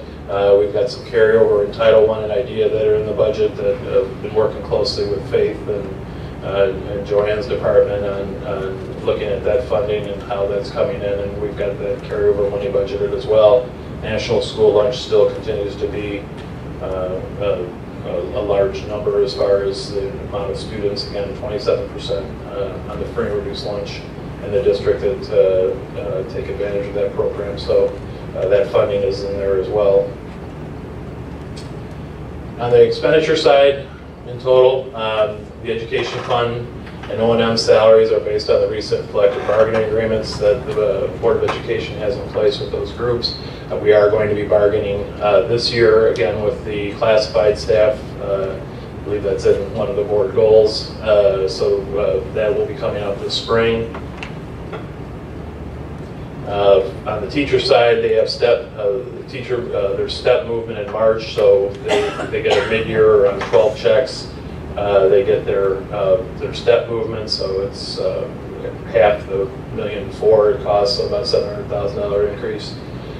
There's a 0% on the base again this year. Teachers are eligible for obviously for lane movement. That's in there as well. There is obviously restrictive language in the contract that we move once a year, and we've done a pretty good job of restricting that, but lane movement is included. On the CEA, they're getting step only this year, nothing on the base. Administrators and non-union are in the 2% range. The budget is indicated in the budget. Substitute pay, this is something we're looking at. We are having difficulty filling substitute pay. It was one of the reductions that was done through the budget cuts a few years back, where we dropped it pretty significantly. In order to try and stay somewhat competitive, we are going to be raising it by $5 to see if hopefully that'll assist and look at some other ways to have some permanent subs that will hopefully help us in filling those holes in the classroom when teachers are out. Benefits, we are having a pretty good year so far with our benefits. We're tracking about 89% of anticipated claims. We are in the process of negotiating with Blue Cross Blue Shield. We believe our administrative costs that we'll bring to the board next month will be a reduction in administrative costs. So we're also looking at the specific and stop loss coverage, and the Blues are anticipating that our claims will be relatively flat next year, which is, I think, a good thing. We ended up a little bit better at the end of the fiscal year than what was budgeted, so we're working off of that, of those actuals, so we anticipate somewhat flat. We do have some increase built in there into the expenditure, but it's relatively flat, and that's good news as well. Another good news thing, decrease of unemployment benefits. That number went up as we did do some budget cuts. We had to move the cost up, and that number has come down significantly, and so the budget will reflect that decrease as well. TRS penalties and ERO. ERO at 6%, we have about $178,000 in penalties related relative to ERO and the 6% costs, and those are built in as part of the TRS costs in the budget, as well as what we have to pay in to TRS as a district as well.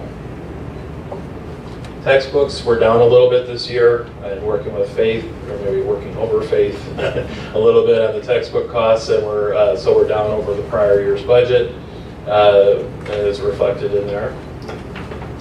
Tuition costs have increased dramatically. The budget so indicates. We're still working through that number. I know Dr. Harris just signed a number of outplacement costs sheets for the district, and we're working with special services to see where we're going to end up. That number may change, but it's a pretty significant cost. The tuition line item is over $5 million. We're at $5 million right now. A lot of that is outplacement of 77 or so students. We also have the TCD costs and such in there as well for our vocational. So that's in the budget as well. Technology, we've kept the budget flat from where we were last year as an expenditure. I know Mr. Mack is looking at different ways to reprioritize and spend the funds available under the technology budget. O&M on utility side, electricity, natural gas, and water. Colin has again done a fantastic job with our electric and gas costs. Water has gone up, as I mentioned back in June, because of the city taxes that have gone up considerably, as we all know, as homeowners as well. But the gas utility costs, we're trying to keep a lid on that as well, and Colin's done a fantastic job. The energy education contract, which was in the budget last year, has since expired, so that line item is no longer in there for the energy education contract, which was part of that utility deferment process, so that is no longer in there. Performance contract I mentioned before, that's in the budget as well for the work that we're doing at Wheaton-Warrenville South this year relative to lighting and heating projects there, and those are underway. Transportation, I mentioned, the bids came in very favorably, so that budget has been reduced based on the award of those contracts. I mentioned also last time the IMRF pension rate that is the district has to pay for as non-certified staff was preliminary. We get preliminary numbers, and it's been reduced slightly over the prior fiscal or calendar year. Excuse me. I just want to talk a few budget impacts. The transportation contract I mentioned a couple times, it's down significantly. The waste removal contract, we saw reductions there. Custodial services staying somewhat flat, and then the legal services with Robin Schwartz, we believe will also garner less costs here, hopefully, as we move forward with our legal bills. These were 4 major contracts that were bid out this past year. Other budget impacts, the board awarded the transfer to the capital projects fund to pay for the fields. We benefited by the weather somewhat, getting those fields done in an expeditious fashion. If you recall back when we did it the first go around, it was we had some delayed action. It was partly contractor, partly weather, but a lot of projects are being done around the state right now, and because of the weather, that work was delayed somewhat because of the weather, and ours, because we were just doing a quick replacement, happened in good order. One budget impact that's a non-impact is the pension obligation. As we talked about in January, the Board of Education, we illustrated the Board of Education, it was important to have the impact of the potential pension obligation, even though we were somewhat looking at what the talk of the town was as far as how much it was going to be and how it was going to be instituted. And obviously nothing ever came to fruition in this regard, but I think, as I mentioned in the June meeting, as we could start building the financial profile model again, FPP model, I think it's prudent to keep something in the budget looking forward, in the forecast moving forward in this regard. I can't prognosticate what's going to happen down in Springfield, but I think at some point that's going to come our way. I know that the universities were looking at something to be a model which had a pension shift, and I think that's the basis for the springboard for getting it moved on to this at the local level for schools as well. So just a recommendation, while it's not impacting the budget this year, I think as we look forward in our forecasting, we probably need to be mindful of that. I'm going to go through the funds real quickly, just get some financial information relative to each fund. The education fund, the largest fund in the district, we have revenues of $109 million, which is about 84% from local sources, 13.3 million from state sources, or 10%, and then 6% of federal sources, which is about $73.3 million.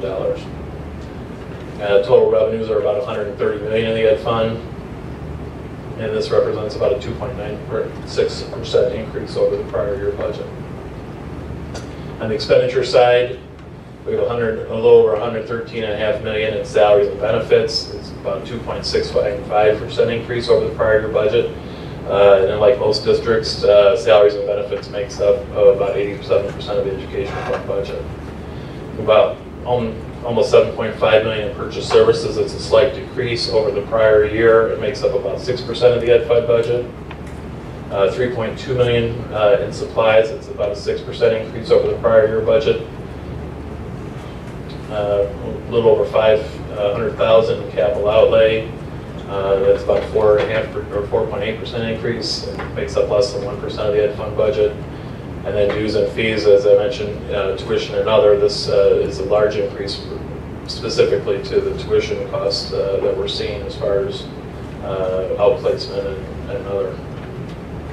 That's total expenditures to $130 million. It's about a 2.9% increase over the prior year budget. On the O&M side, this is our operations and maintenance fund. We have $11.2 million, or almost 99%, all coming from local sources.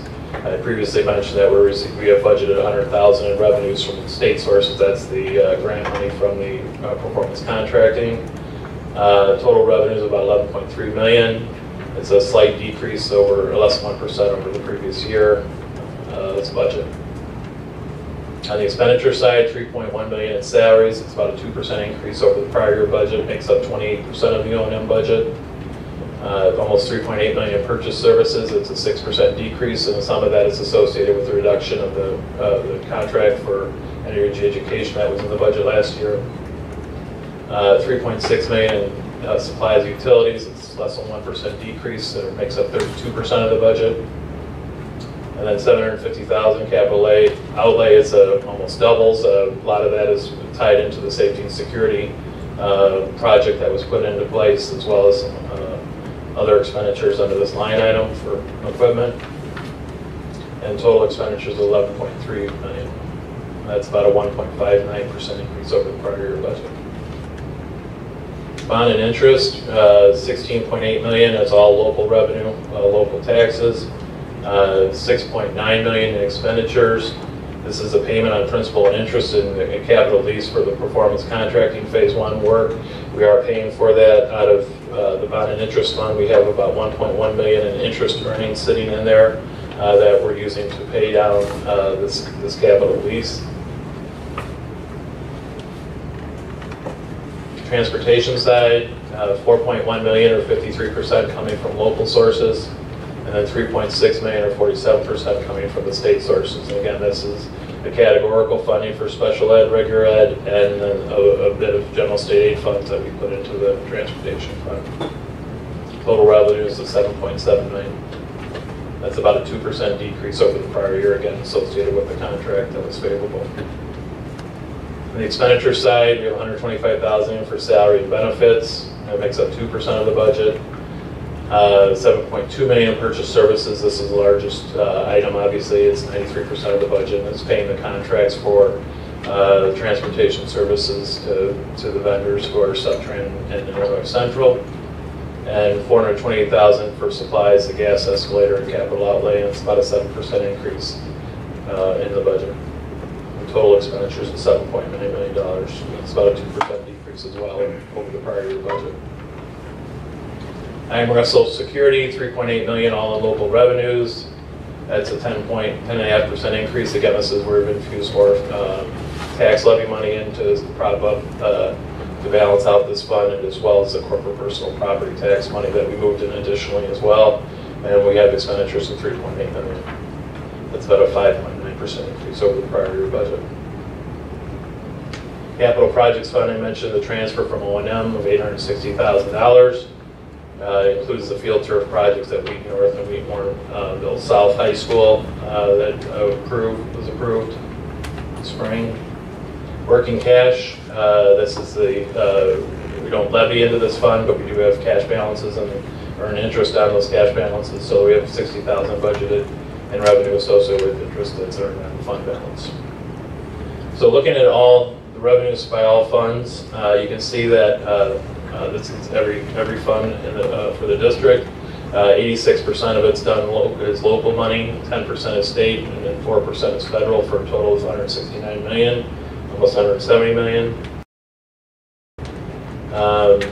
On the operating side, which is just the operational funds of the district, which is the education, the O&M, transportation, and IMRF Social Security Fund, as well as working cash. You can see we have 153 million. Percentages drop a little bit as far as what makeup of is local, state, and federal. They change a bit.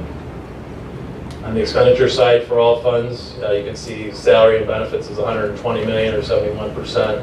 And then purchase services 11%, supplies makes up 4%, capital outlays 1%, and tuition and dues and fees and other is 13% or for 170 million. Operating funds, again, this is just everything but bond and interest and capital projects fund. You can see almost 80% of what we do is salary and benefits, which is pretty typical for school districts. 12% in purchase services, 4% of supplies, utilities, capital outlays 1%, and dues and fees and tuition about 4% for 153 million. So if you look at the all fund summary that's at the end of the budget book, you'll see that it shows an operating balance deficit of about 850,000. That's specifically related to the, again, this is all funds, it's related to the movement of the fund balance into the capital renewal fund, into the capital projects fund of the school district to cover the costs associated with the work with the fields. But if you look at the operating fund, which is the budget, what we submit to the budget, again, when the state form for the budget, it takes a look at the education, O&M, transportation, and working cash fund. They technically don't look at the IMRF fund for the purpose of declaring whether the budget is balanced or not, unless it has a deficit budget or deficit fund balance, then it comes into play. But currently on our operating fund summary, we're showing $135,000 operating balance currently. Obviously, we're going to be continuing to evaluate what's going on budget-wise. We have some staffing at the elementary level that we're keeping an eye on, where we may see some changes, so we may have to adjust accordingly. But currently, the budget is showing a positive operating balance. In comparison, over the prior year operating budget, you can see that revenues are up about 2.7%, and operating expenditures are up again about 2.6%. Again, this excludes bond and interest and capital. This is the operating fund of the district. At this time, I will take questions. I know I went through that somewhat quick, but I take questions on the budget. I know the board has asked some questions already. If I need to expand on any responses, I sure will. I think it's important as a Board of Education to recognize that 2/3 of your peer group are out there adopting budgets that are not in balance. I think the reductions that were made a few years ago obviously have played a big factor in that, as well as the collectively bargained agreements with our teachers and our custodial clerical staff have come into play as well to help as we move forward here with our budget. Again, I think it's a testament that we again have a balanced budget, and we'll continue to monitor it until the time of adoption. But I'm ready to take questions. I have a few.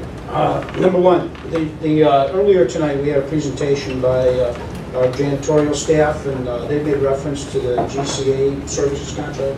And I believe the comment I heard in that presentation was that our RFP indicated that we somehow restricted them from having health components to in their bid. Is that a correct statement? We did a base bid for the custodial services that did not include insurance. We did an alternate that did include insurance, and we saw a range of anywhere from 100,000 to over 500,000 to include insurance.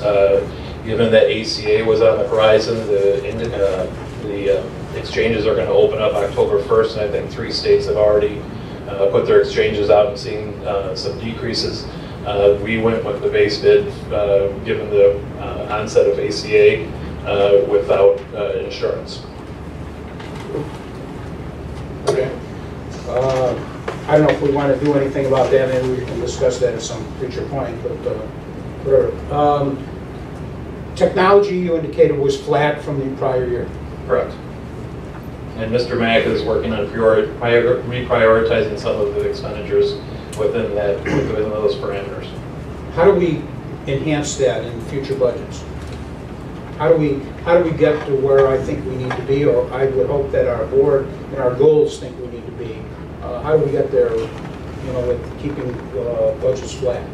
Well, I think Dr. Harris mentioned the reprioritization of, or looking at different ways to fund, whether it be fees or looking at different ways of doing business within the expenditures that we have. Obviously, staffing makes up almost 80% of our costs. The other 20% obviously is pretty thin, so we're going to have to look at maybe different ways of doing business, different ways of trying to find available revenues or offsetting revenues to make it work. I noticed one of the comments in here talked about the cost of textbooks. I think it was in the comparative from prior year to this year, and it was about a $700,000 or $800,000 cost, as I recall. Correct. If we were doing that electronically, would there be a savings? If we were getting textbooks electronically versus? Well, textbook companies still want to make money. I know a lot of, while I don't delve into the textbook world, I know from past conversations that, there are, and as being a parent in the district, there are a lot of online resources of textbooks where you can go in as a school district. However, you have to buy the books. If you were to, in my perfect world, every student would have an iPad or something, and won't get specific, that's what I carry around, but I won't get specific to the brand, but where they would walk in and they would, the student would have that and all their textbooks would be on there, and that, I think that's the world I think we hopefully will get to at some point, but I would much rather spend $700,000 on equipment that comes with that, all of that downloaded, but I don't know where we're at in that reality. Well, let me comment briefly on that. I do think some of those print sources, it depends on the grade level. It depends on the age of the kids. It also depends on the curriculum content. I think there's a lot of factors there, a lot of variables where that plays in. Some online resources are better than others. There's no doubt about it. I think that would be a strategic approach that if, as we plan into the future, whether it's textbooks, there's also one of the targets that we talked about this evening, or it's part of the superintendent goals, the virtual learning. That's another situation where we may or may not have print resources that we could reduce in the future. We also have staffing issues with that. We have less kids, you know, in a virtual environment, as we heard from our charter school friends that came a few months ago, you know, they were doing a 50-to-1 ratio. Well, we're not there. You know, in our classroom 612, we're in a 25 to 30 range, you know, in our staffing ratios. So as you get more and more digitally, but that would take time. I mean, we would have to prioritize staffing. We'd have to prioritize resources, whether it's the print materials, whatever they are. And so I think it's a combination of things, but we need to plan accordingly and obviously then provide the professional development along the way for staff and for the classroom implementation. Faith, anything am I missing in the digital textbook arena? Just the initial cost of the device is very costly to get that first in the hands. And then there is the additional licensing that would come along with, just like you would purchase a textbook, the license per device. But the big, it is better now? Okay. Okay. So anyway, you can hear me. The initial setup cost of getting the device into everyone's hands is the cost factor right now. As we're getting ready and looking at a lot of our high school textbook adoptions, because we have not been doing new textbook adoptions for quite some time for budget reasons at the high school, that is one of the things that we will be looking at as possibility. A couple other ones, real quick. If I understood you correctly, the CPI increase in the teacher's contract is 0, but overall there is an increase of approximately 3% in total compensation? Yes, we have about $500,000 budgeted for lane movement. The half step cost about $700,000, so that's about $1.2 million. There's 0% on the base. Nothing is tied into CPI in the second year of the contract. The third year step would be contingent on the CPI, which we know now. So there may not be a step in the third year of the contract. There's 1% on the base. But I mean, in this year, we're projecting in the budget about 2.5%, 3%, is it? Correct. Okay. Just so I understand, you talked about health insurance. We as a district offer really nice plans. Is that part of the union contract? Is that anything that, you know, is that a negotiated item, the benefits out of that? Yes, we have a plan document that's a negotiated item. Okay. One other item, two other items really. Transportation fund deficit. We have about a $4 million deficit, and it looks like there's a break-even budget in the transportation fund, but coming in, our fund balance is about $4 million negative. I would think that, you know, we should give consideration to transferring money from working cash and cleaning that up if we're not doing it by operations. And then I noticed one other item on the actuals compared to this year and last year. Even though we had more revenue, we did overexpend the budget in a couple of funds. Yes. One day I'd like to hear whether that's whether we have to do budget modifications. I think we need to address that. I think that's because in theory the budget is giving us the authority to spend dollars to a certain amount. And if we overexpend those, even though we may have revenues that offset it, I believe there might be the requirement that we need to amend the budget or do another budget or whatever. But it's something that we need to look at. So sure. That's it. Yeah, Bill, if you bear with me here. In going through the budget, I noticed that in supplies, it's on page 1 of the actual budget document. I'm sorry, on supplies. As you pointed out, I think we have a 6.46% increase. I rounded it up to 7%. What's the basis for that jump of almost 7% in supply purchases? Some of it's related to how grant funding is being used, if there's additional grant money in there. Some of it is how schools may have budgeted, they're within their own allocations that we give to them. I think that's probably the main reasons. And could you explain it to me a little bit? The 10% increase in tuition outplacement, is that where we need to place some of our students in other districts or in other schools? Yes. What is that because of disciplinary issues or because of special ed issues?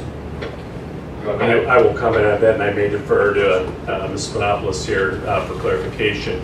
you know, through the IEP process, when we go through special education students, we have a wide range of programming from a least restrictive environment. If we do not have the particular resources and programs to meet the needs of the students, then we have to seek an outside placement for that. What we have seen recently, and I went through every one of those, I just signed all those last week, pretty significant needs of kids, a lot of hospitalizations, a lot of it social emotionally related, a lot of autistic cases and scenarios. Those are the couple that come to my head right away. Anything I'm missing there, Joanne? No, you summarized it pretty well. There. No, you actually summarized it very well, because we do, in-house we have phenomenal programs. However, we are starting to see the increase of student needs changing, specific to the emotional needs, and then more so those students who need programming beyond what we can offer, which again falls in line with students with autism and some of those other low incidence needs that we just don't have the programming. We do our best to keep our stuff in-house, our students in-house in our buildings and in our programs. They also, in the private placements, they're raising their fees. So, in the private school scenarios, if we find the placements that appropriately believe can meet the needs of students, they have a lot of latitude there to meet them, or to raise fees, and we do look at that. We generally have options, so we're not just stuck to one particular private placement. So we do look at those, but I know that's the case. We've seen an increase in those fees as well. It's a combination thing. And I think it's important again to note that that number used to be over 100, and I think we're down to 77. But as Dr. Harris mentioned, the cost associated with the programs is just skyrocketing, maybe a little much, but it is going up quite a bit. I think you anticipated one question I had. It's with respect to the budget item for substitute teachers. I take it we're having difficulty attracting substitute teachers at the current pay that we're offering. Yes, we did a market study and looked at other districts, and for us to stay competitive, we do need to raise that rate a little bit. We bumped it way back 3 years ago, and we do need to increase it, $5 this year. We'll take a look at it, see if that makes a difference for us. We've even thought about bumping it a little bit more, but we're going to try this and see if it makes a difference. We may have to increase it even later on, into the future if we need to. But we have had some trouble keeping subs. If they can go someplace else, make $100 a day, this is where this comes in. Creates some problems for us sometimes at 6:30 in the morning. And on page 6 of the proposed budget on equipment, I noticed that we had for equipment budgeted in 2012-13 year $500,000, and then for the 2013-14 year $540,000. Is that the computer equipment and tablets that we targeted for the high schools? That was done through a lease. This is, I think, this is a good portion of it. It's Rod's not here, but I think that it is some equipment purchases that he's got in his budget. It's servers, it's hardware, it's network, it's server updates. So I believe, I'm not sure where it went, but you can comment on that when he gets back in a minute. But that's what it is. Well, then I'll save my questions about technology until Rod comes. Well, actually, the next question is on technology. Well, let me go to the next question. Maybe it's for Rod too. On page 7, I noticed a 9% increase in telephone costs. I thought we were supposed to experience some savings when we upgraded our telephone technology. What's the basis for that? I'll defer to Rod. I know he's been working closely with Ameritech or AT&T, and I know that there's some credits due as well, but I would defer to Rod on that. I'll take a stab at it. The question is our phone costs. We have increased our bandwidth, and the board, we talked about that a few months ago. AT&T there, that includes that payment to increase our network bandwidth for all of our buildings for the internet. So that's where some of that increase is, but I'll certainly defer here. What's the second question? Rod, I noticed our budget for telephone expenditures for the upcoming school year increased by 9%. I was under the impression that with the technology upgrade, we would experience some savings in telephone. We would, but there's more than just the one telephone. If mine doesn't work, sorry. Also cell phones, all of those other pieces are into that also. The PRIs that came in are being evaluated right now too to try to see some savings. These budgeted amounts we put in are more for the flat to cover us so that we don't get these little, spikes of crossover. This year, during the time, we will be running 2 networks until we're all on that new one that was approved last year. They're still in the process of moving that, so we wanted to make sure that there's enough in there to cover that. We'll have half schools on the old one, which is the more expensive one, some schools on the other one, which is, kind of that break. It's more of a break even for more service. If you remember how it was presented, there's a a small percentage of change, but with the amount of cell phone use and things like that that we're increasing, it kind of eats all of that up. If that makes sense. It does. And this kind of leads to my overall question about our technology plan, upgrade plan that we adopted almost 3 years ago now. Are the budgeted items in this year's budget for technology upgrades, improvements on software and everything else consistent with that plan that we reviewed, or have there been some adjustments made over time? Where do we stand in essence with respect to the technology upgrade plan? Yeah, there have been adjustments. I mean, I think this year without, the increase that we were looking for, the one thing we did focus in reallocating some of the current funds with that flat balanced budget was more to the equipment piece, and it kind of does work to that stability and reliability to make sure that we did get those devices for students. I mean, I think that's the big priority. We have the network in place to be able to handle that, so we'll have a little bit more, we're still going to deal with when the wind blows in Wheaton, there's going to be some issues. A lot of that money was allocated for that reliability, that stability, keeping the phone system up when power's out. We have backup plan for that with emergency lines. It's just a little more cumbersome to use those. So we've done the right allocations to make it, so it's very student focused in these changes until the money is there. We'll be able to work through. The other thing, too, I want to comment on, we have to prioritize the things, if somebody, if whatever department is, in this case technology, we requested an additional $800,000. We don't have it. We don't have it to have a balanced budget, so we can't expend it. So therefore, we had to reprioritize some of the needs. Now, a lot of it's tied up in the capital lease that we are refreshing all the machines, but both high schools this summer. The process is in place right now. That's a significant part of that.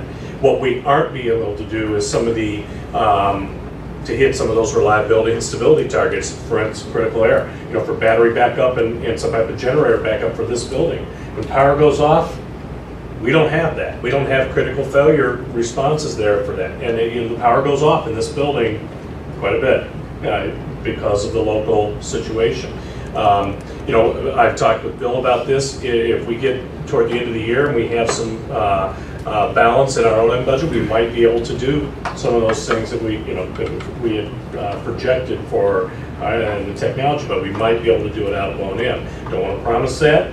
It is a critical need, though. If we can't, give ourselves, an opportunity there for this critical resource to be on 100% of the time, it does create problems for us. So that's one example of something that's not going to be addressed. That's a decision point. We're going to buy student laptops instead of that critical failure piece.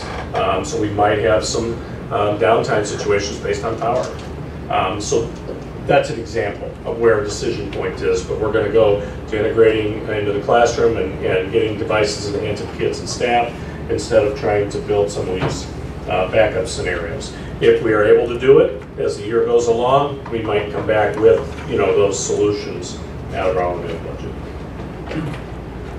And I take it that the budget didn't allow for the hiring of additional technical staff for the arts department. Is that correct?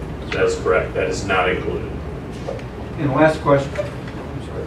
Last question, and I apologize for these questions. On page 10, Bill, operations and maintenance, capital renewal, the revenue projections there for 2013-14. Is that performance contracting services there? Is that where that references? Yeah, that's the performance contract. Thank you for that clarification. Thank you. A couple follow-up questions. Overall, I read in the paper today, I think there's a superintendent retiring in the area, and there was a discussion about a financial achievement. That financial achievement was that the district had a policy of having a certain percentage of fund balance, as compared to its revenues in the operating funds. I made a quick calculation on that shortly after reading that, and it appears to me that based on where we are at currently, as compared to the current year's revenues and so on in the operating funds, that we have about a 29.6% fund balance as compared to revenues in those operating funds, which is a little higher, I believe, than numbers of districts. Now, of course, part of that was developed because of the 15, 13, whatever number grant we got last year that came in right at the end of the last fiscal year. But I think it would be important that we establish a fund balance policy that says we're going to do that. Now, the reason I say that, one other step that I'm saying is that this year we have a budget here that's going to erode roughly $900,000 of fund balance. Okay, we have break even on everything except we are using about $900,000 to pay for the 2 football fields. So everything, if we achieve budget equally, we would be $1 million less in fund balance. Is that a correct statement? 860,000. Okay, exactly. All right. And then the other thing too, again, I think we were comparing budget to budget a couple times, and I think that, I kind of inferred on one of my emails in between, it would be really nice to have like preliminary actuals compared to budget, because you can see the volatility on some of these numbers from one year to the next, and then, the budget has been modified to reflect that. I don't know if telephone cost is an example, for instance, but, that's a big item. And then just to clarify on the technology, Jim's question was whether or not we have attained the same level of expenditure as our original plan that was developed a number of years ago. And I don't know that I heard the answer to that, but I think the answer is no. Is that correct? So we've reduced the amount that we originally planned going for the past. We had projected that we could increase that each year. This year was to be 2.8 million. We're staying flat at 2 million. So the answer is correct. We're not doing everything that we would have hoped to be able to do based on, our revenues. However, it's all about making sure we live within our means as well. I want to start with a little anecdote. Actually, Mr. Matheson gives me a good segue into my questions, which had to do with fund balances. But an anecdote from my first year on the board, we were talking about something that had to do with education, and I made the statement, well, it's only money, isn't it? We're just talking about money here. And I remember Bob Davis looked at me and said, I don't think I've ever heard that said on this board before, that, it's just money. And I was thinking the same with you when you were talking about that we should be dipping into our fund balances. We've got a little high fund balance. It's a marvelous thing to hear that somebody thinks our fund balances are a little high, because I don't think I would have ever thought in all my years on the board that statement would have been made at the board tables. And I'm not saying it's a bad one, but I'm saying we're in a good position if somebody can say that. So first of all, I wanted to congratulate you on the operating fund balance, the operating balance, which is about 135,000, and I think that's about the highest I've seen in terms of that presented to us since I've been on the board. So that's a great thing. I think I remember one year it was like $33 or something that you were hoping that we would be to the good. So my question does have to do with how we're doing with our fund balances. And as I was looking at our year-end report, the treasurer's report for June 30th, and I know that this is preliminary, but it looks to me like our grand total of revenues is about 175.4 million, and then our grand total of expenditures is 174.2 million, which would mean we're about 1.2 million to the good. that's not the case, is it? Well, you have to be careful because you Yeah. really, I think on the operating side, as you look at our fund balance policy, you know, our policy speaks specifically to certain funds within the district. It doesn't include the bond and interest, it doesn't include the capital projects, and it doesn't include IMRF unless it's a negative fund balance. IMRF has a positive fund balance. I think at the end of last year, if you look at the audit, those funds had about 40 million in fund balance. You know, all things staying equal, and the fact that we're, you know, if everything stays, I would think we're going to come into the good for last year. So that'll increase our fund balance, and I think that's where Mr. Matheson was going somewhere. So yeah, I think those numbers that you did are in total. I think it's more, you got to look at the operating, that may be a little bit different, actually maybe a little bit more because of the impact of the capital projects fund, and you know, the 800 or however much was spent in the capital projects fund. So I think we'll come into the good, and I think that'll increase our overall fund balance. So the 1.2 million to the good, you're saying there's going to be less to the good, or more? Probably more to the good. More to the good that we're starting out with. So that's a very good thing. Yeah. Good thing. We'll go conservatively with your number. Okay. All right. Okay. And then the 440,000 or so that we were thinking that we had put into the projections for the pension shift. So clearly we were thinking we could make an operating budget this year that included 440,000. This year we don't have that 440,000 allocated to pension shifts, but we've apparently made a budget that uses that 440,000, or is the budget this year lower by 440 than what we thought it was? We're using some of that. We are. So I guess opposite point of view, my thought would be if we were planning for a budget where we thought we had to use that for something other than what we're doing in the district, why now are we using it this year instead of putting it away, or at least a good chunk of it away for the future when it's likely we may have to use it? Again, our delta's up between 440, 400, it was around 400,000, and we have a $135,000 operating balance, so our delta is 270,000 on a $150 million budget, so $153 million budget. So it's pretty narrow in the grand scheme of things. I mean, again, the impact of losing tax money is you know that has an impact. Again, the levy for 2011 that we received, you know, the money we received in that levy was down $800,000. So that, you know, that's pretty significant. So, you know, when we go to ask the board to levy for the CPI, we're now seeing, while we always budget for 99.8% of that, we saw that drop to 99.3. That was $800,000 that, you know, impacts the budget. And so we've reduced how much we believe we're going to get this year to 99.6 for this current levy. So the budget, the money that and we remember the levy always covers 2 fiscal years. We get it in June, we get it in September. So September's number is less because we reduced it by even 0.2%. It's, you know, going to be a couple $100,000. So it's all that comes into play as you look at the budget forecast and the impact of that. The two biggest things we increased on the expenditure side too is, and a decision we made recently was the sub pay. We spent $1.3 million, I believe, on subs this past year. You know, $5 increase on that is around $100,000, correct? 70, 80, something like that? Yeah, it's you know, $5 on an $80 expenditure is, you know, 5 or 6% or whatever. And so there's one item that we decided to do, you know, that we had not, you know, prepared for accordingly. Also, this tuition increase was pretty significant. We did not anticipate that. So therefore, you know, there was a couple items on the expenditure side that ate it up quickly, especially with our less revenue. I mean, you know, getting things balanced, we still had a lot of decision points along the way to make sure we got into a balanced situation. That's why it's all tentative initially until we actually get the reality of where we're at sitting here on July 17th. So basically it sounds like we've got about 130 out of that 400,000 that maybe we've preserved somewhere.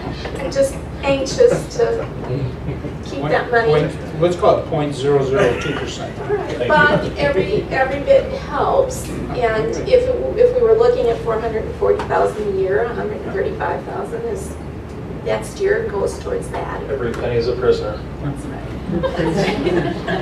That's true. I just wanted to clarify one point. Mr. Madison, I wasn't sure if you were alluding to the fact that we do not have a fund balance policy, but we actually do. I don't know that you, and so I wanted to just clarify that, because I don't know if I misunderstood you, or if you believe we don't have them. Actually adopted one in 2011, I believe. We adopted a fund balance policy. And so we've been trying very hard to, and it's a range. It's between 25 and 40%, I believe. And so that is our policy, and we try to adhere to that as much as we can. The reason I bring that up is if we adopt that in 2011 and had not got the 15 million from the old grant, right, we would have been at 20% or less. So, so that, and practically speaking, 40% is not even ever achievable anywhere. So I think maybe the board would be better evaluate that to make it more appropriate, because 25 to 40 is, you know, those are maybe ones in the past, but you know, it's not going to happen anymore. So I think maybe that's the words I should say. We need to reevaluate our target, because again, we're eroding it a bit, and you know, but it is critical. So. If there are no other questions, I'd like to have a motion to post the budget. Oh, I'm sorry. One quick question as it relates to the transportation budget. Homeless transportation, is that number within the pupil transportation? It is. And has that increased substantially the past several years? I'm wondering if that's leading partially within the $4 million deficit. And second question is that is that a service we bid as part of? We use taxi services, currently local taxi services, and it's a hard item to bid because of the nature of what we're dealing with. We transport children from all over the state. I mean, we have kids coming in from Chicago, Sycamore. We do go back, if you notice in the budget on the revenue side in transportation, there's payments from other LEAs, which are local education authorities. We go back and bill them for half the cost, and that number has increased significantly. But we have homeless transportation that we do in district, as well as homeless transportation that are coming from out of district. The out of district ones are the ones that we're billing. Everybody from the city of Chicago to Proviso to Sycamore to wherever, and Joanne's office coordinates all of that transportation and sets it up. So it's a difficult task. And we do have cabs running around quite a bit, moving children back and forth. Is it possible to approximate how much that's changed over the past 3-5 years? It's pretty. I can tell you it's pretty significant. I don't know if I don't have the number right off the top of my head, and I'd have to talk. Joanne's department tracks it a little bit. We track it for the purpose of billing, but I only know it for the last 2 years that I've been here. When I started tracking it in my department, but in essence, you know, it's an average. I mean, the students that are in district, you know, there's a lot of students in district. Those that are out of district, I'd misspeak if I were to tell you right now, but we can get that number for you. Right. And get it to you if you're curious on what that is. 66. Right? Yeah, I don't want to give a wrong number, and I want to preface this by saying that is a soft number because one year it may be very high, some years it may be very low. The McKinley Act was real clear. The last known school is where the district's obligated to do it. And so for some years, we, you know, and it fluctuated, it changes day to day to day to day. We have a kid show up, we're obligated to do it. That's federal law. So it's a soft number, if you know what I mean. It's hard to bid, it's hard to budget for. All we can do is watch trends. It has gone up significantly. The economy is a huge factor in that. We have had trends where we've had students multiple years where we're transporting them because they remain homeless. So it's and it is it's a tough thing with homeless and monitoring that and what we can do legally to enforce it. Yes. I guess one comment, Rosemary. I was thinking the same as you relative to the pension line item. So make sure I'm correct. If we left that line item in there, we'd have about a $500,000 deficit. Is that about right? Sure. So I guess the question is that wise to not have that line item in there?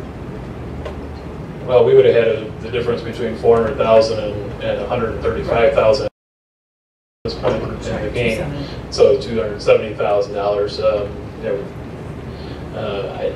I don't envision the legislature enacting anything that would fall in under, I don't want to budget for something that's not going to happen in this fiscal year. I think it's prudent to keep it in our model for going forward, but the legislature, even if they enact something in the fall session or the spring session, they're not going to make it effective until July 1 of 14 at the earliest. We're talking about Springfield, but I'm guessing that I can't imagine that they would do something, mid fiscal year to school districts where they would have to start paying in. Now, could they do it January 1? Maybe, but I'm sure they'd hear a lot of feedback from school districts that it should be on the fiscal year. Yeah, it's kind of like when we had discussion a year or two ago whether we should budget for that revenue source. It's kind of the same type of thing. I would not recommend budgeting for something on the expenditure side that we know, right now we know is not going to be there. And same thing with revenues. Remember, we did not put it in a budget when we anticipated receiving that capital grant money because we weren't sure, we weren't confident, so we did not put it into the budget. And it's kind of the same thing here. If we were to have that expense right now, we'd be finding $270,000 somewhere in the expenditure side to meet that obligation. We'd have to, somewhere, somehow. Maybe it's a capital project. I don't know what that would be. Or the sub-pay. Yeah, sub-pay. I mean, there's a multiple factors here where we might to get a balanced budget.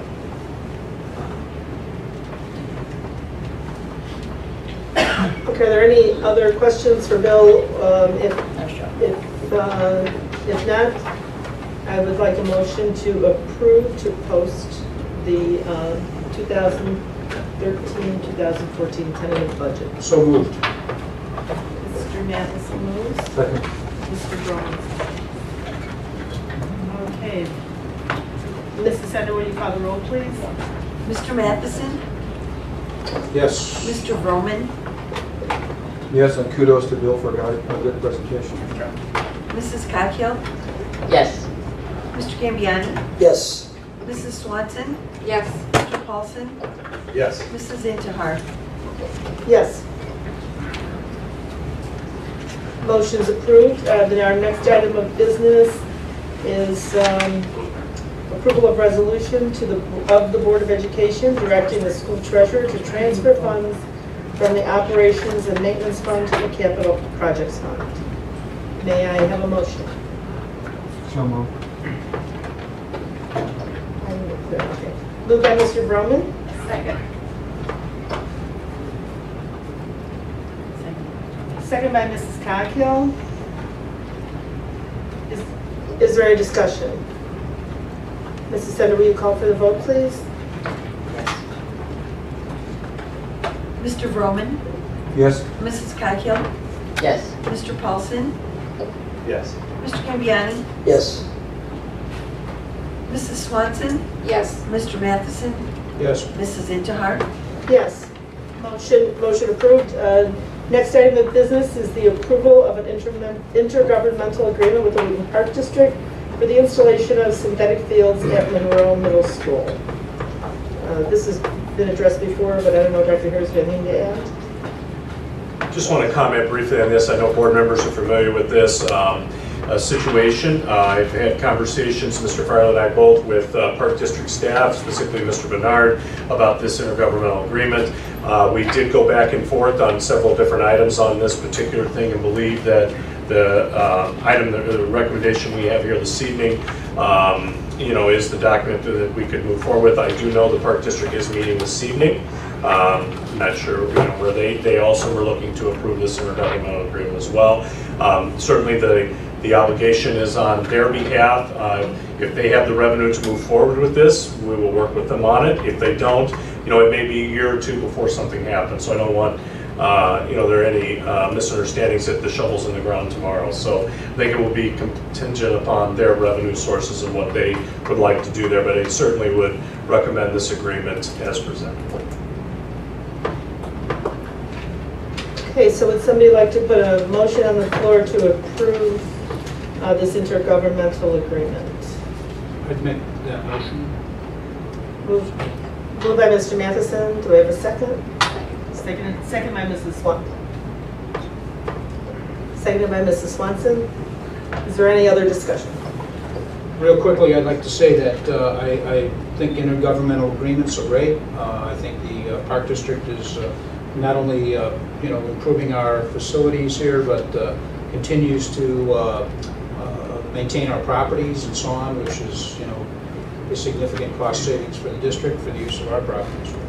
But I think that this is a fine example of good intergovernmental cooperation.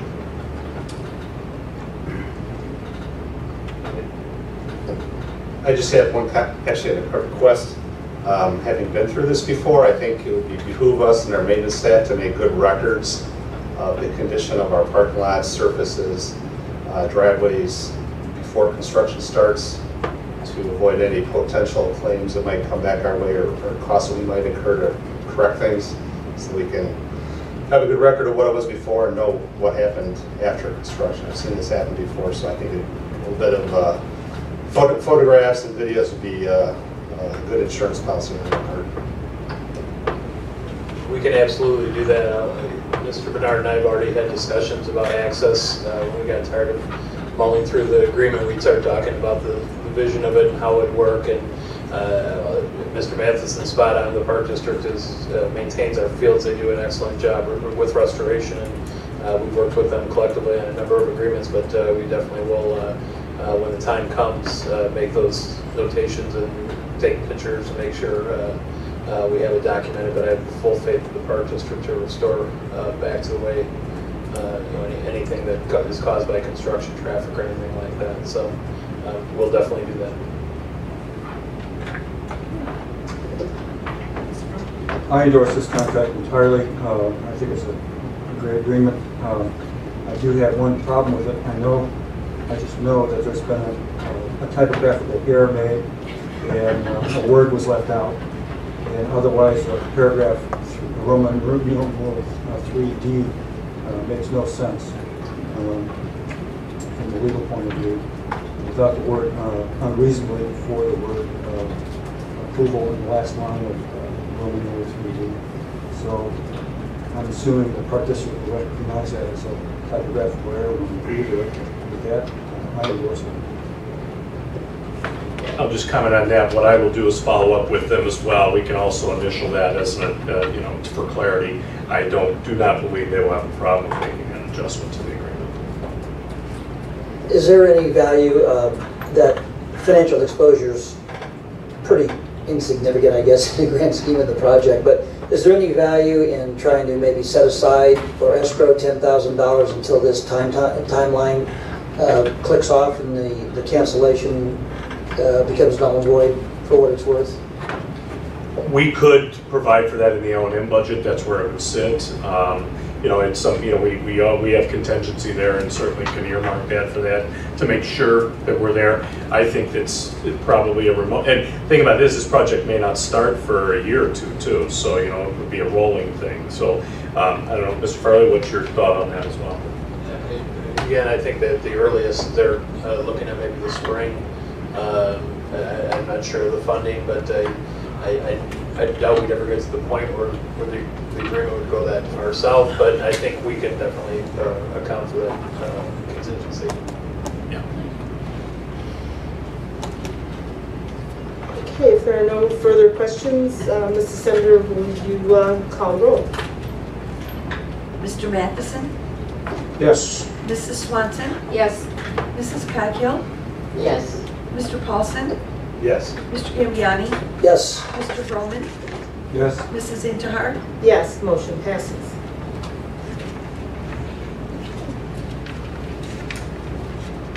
All right, now we have an oral report on the elementary standards-based report card. No board members are aware that we are implementing a new report card at the elementary level, and I'm going to let Faith go through the details of this. We felt it was very fitting here at this time to update the board where this sits, because anytime we have a new reporting instrument for our elementary students and parents, you might get questions about it. So I want to make sure all board members are informed, and I'll certainly turn over to Faith and let her talk briefly about the details. Right, as Dr. Harris alluded to, having a new elementary report card sounds simple, but it is usually controversial. There's usually lots of questions as we go through this. There are indeed, among assistant supes for curriculum instruction, 5 tasks that you should never start if you're a little worried about job security. Elementary report card revisions is one of them. But anyway, we felt like we really needed to start on this because our current report card does not indicate and does not look at the new Common Core math standards. As you know, we're getting ready to implement all of the new math standards in the fall, and our report card was not aligned to that. So in order to report accurately out to parents and also to pull us together on assessment, we felt that we needed to do this. So we met with the board subcommittee of teaching and learning and started on this adventure. There were several staff members along the way that helped on the report card committee, and then also we brought in math members from the subcommittee that were working on all the different standards to have their input as well. What was unique that we also did in this process that I had not done in a similar process before is during the March Institute Day, we had every single staff member spend time looking at the math standards and indicating what their priorities were. That was all done through a digital survey, and we had that feedback within 2 hours then of the entire elementary staff able to get their input into the process. Also, parent involvement was very critical to this. I did some presentations to all the PTA presidents. We also had parents that served on our committee as well.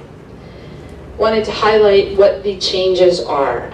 As we got into this process, we didn't just then look at the new math standards. We took the opportunity to make improvements on the card overall. And one of the things that came up that I was not expecting to make the change on was the trimesters. Sat down with the teachers on the committee and they said, Faith, we got to do trimesters. And really, we got to do one more change. Not a good thing. But in listening to them and their rationale and what we needed to do, it really made sense for our learners. There are a lot of districts that had already gone to trimesters. And by doing that at the elementary level, we'll have a longer period of time, especially at the beginning of the year, to allow students to show progress and growth. So next year, we are moving to trimesters, but that's only at the elementary schools. Also, we changed learner characteristics, and prior to this, at each of the grade levels, K through 5, they had their own set of learner characteristics, and it differed from one year to the next. We took the opportunity now to look at the social emotional learning standards as well as some of the learner characteristics for 21st century learners, and created a list that would be the same from kindergarten all the way through 5th grade. Obviously, perseverance on a task is going to be different at kindergarten than at 5th, but we wanted to be very cognizant of the skills that we were trying to accomplish and have continuity from all the grade levels on that. Also, the biggie, we went to standard-based grading, and I'll explain a little bit about what that means. It is only for math for the following school year, and then we are working on all the English language arts standards that will be implemented the following year.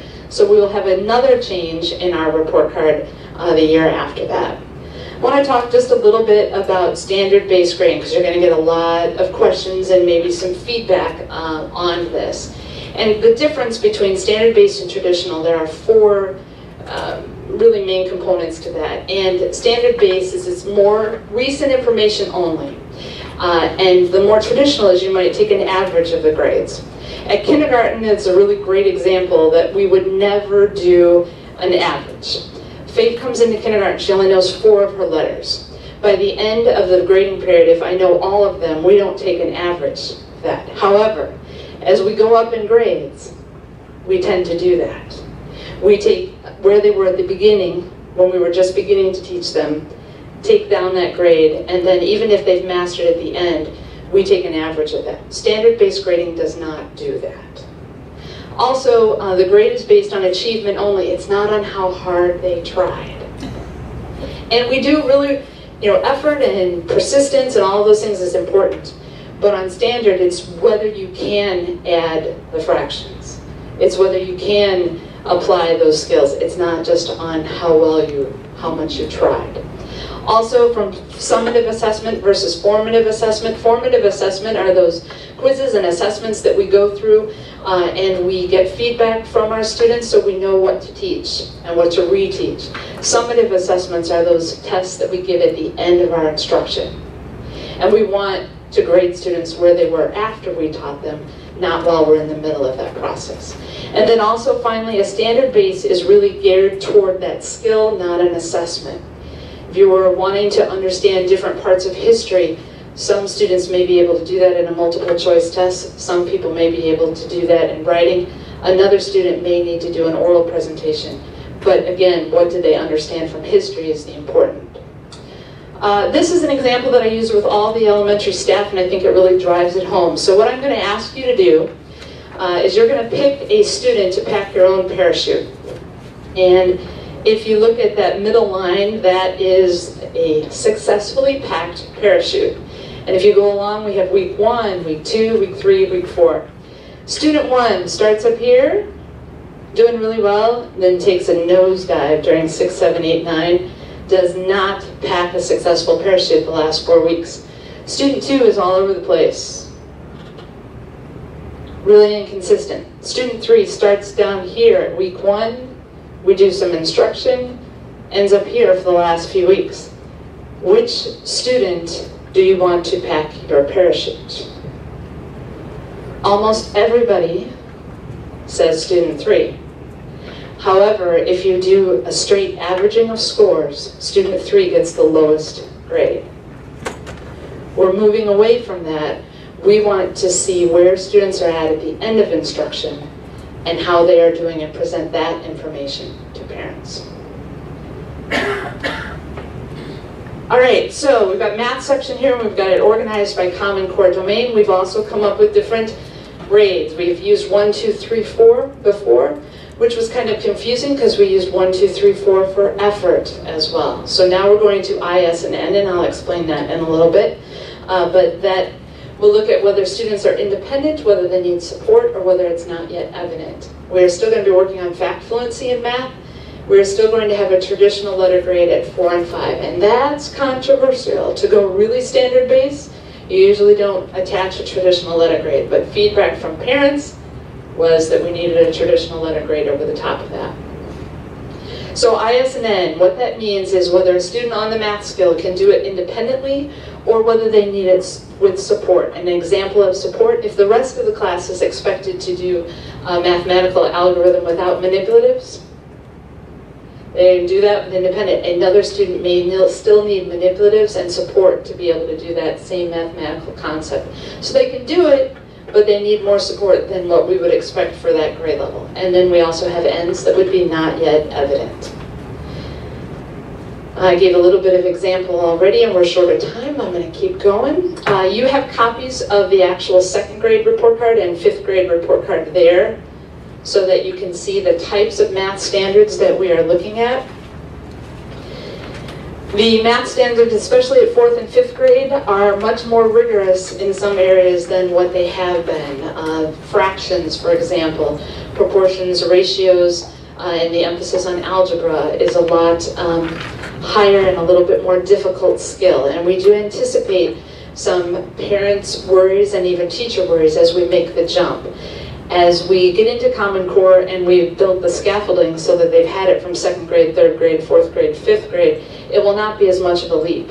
But these first couple of years, when we're switching over to Common Core standards at the upper grades in elementary, it is going to be very challenging for some of our students. Wanted to let you know what some of the support is for the teachers. All of the almost 400 staff members met with me for a half-day training. Don't worry, it wasn't all at once. We don't have subs for that.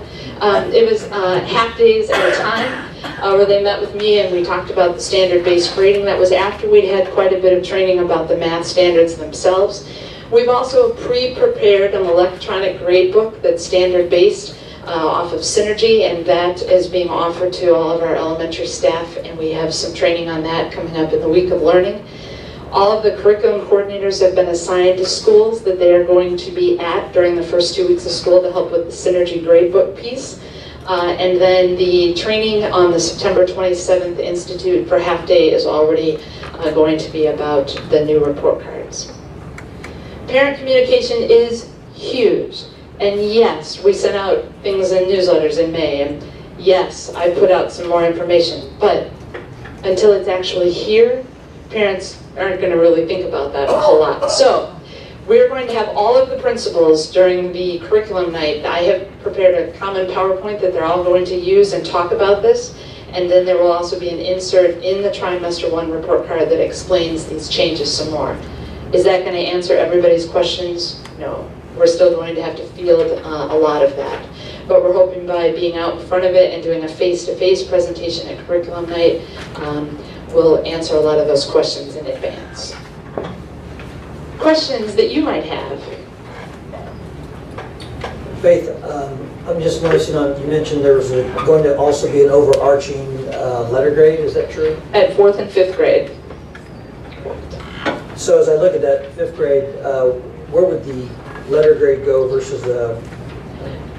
If you look on top of the math part there, let's see, do I have that back in my slide so I can show you? Here's the 5th grade card. At the top here where there's the trimester 1, 2, and 3, those big boxes are where the A, B, C, and D would go. So it's right here. And then the individual boxes below by the standards were where the I, S, and N's would go.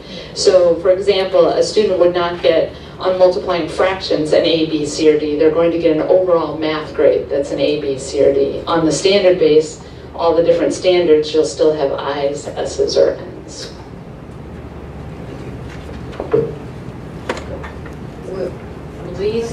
Will parents see this card, like give an example of it at the beginning of the year? Yes, one of the advantages of having a standard-based report card, and they are already on our website that parents can look at already, is that you're very upfront ahead of time of these are the math skills in 5th grade that we've got to get accomplished. And part of having that out is we want parents, students, everybody to know this is the goal, this is what we're working on. So that would be shared ahead of time. We don't want any of grades to be a guessing game.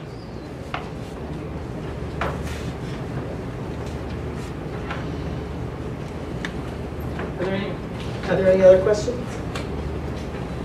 Thank you, great job. Just want to say thank you to Faith and her staff and the elementary principals working through this. She is absolutely correct. Anytime you change the reporting mechanism to parents, at the elementary level in particular, it's significant. And I believe Mr. Paulson has an elementary student still at home, correct? So I'm sure you will see it firsthand. And I do know that, you know, as board members, you might get questions or comments from parents that you see, so we wanted to make sure you at least were aware of it. If you do, you certainly can direct them back to Faith or myself, and we will be able to follow up. Thank you, Faith. Thank you. Okay, we have 2 written reports attached to the agenda, a FOIA report and the monthly financial report. Any questions on the written reports? Okay, are there any reports from board members? I have a list of things, but I'll try to be brief. The parking lot update, now that we've adopted the goals, I'll get that updated and all cleaned up. So expect to see that in the next couple days. In response to Mr. Paulson's concern about cuts that we've made in the past that we may want to restore. You forgot about that? Yeah, you said that to me so long ago that I never responded. I'm thinking what we should do is refer those, keep them on our list with the Teaching and Learning Committee, the Learning and Teaching Committee, and then review those periodically to see if those should be, or can be, or should be, or if there's a need to reinstate them. At least use that to advise us. Or at least what the priority would be for bringing things back on. We could do that, sure. Okay, tonight we set our goals, and so we need to figure out how we're going to accomplish these goals, and a lot of the goals are accomplished through committee work. So one of the things I will be doing is I'll be sending out to you a list of the standing committees and asking you to let me know your interests. I will try to appoint people according to their interests if I can. Those standing committees are Learning and Teaching, Finance, and Facilities.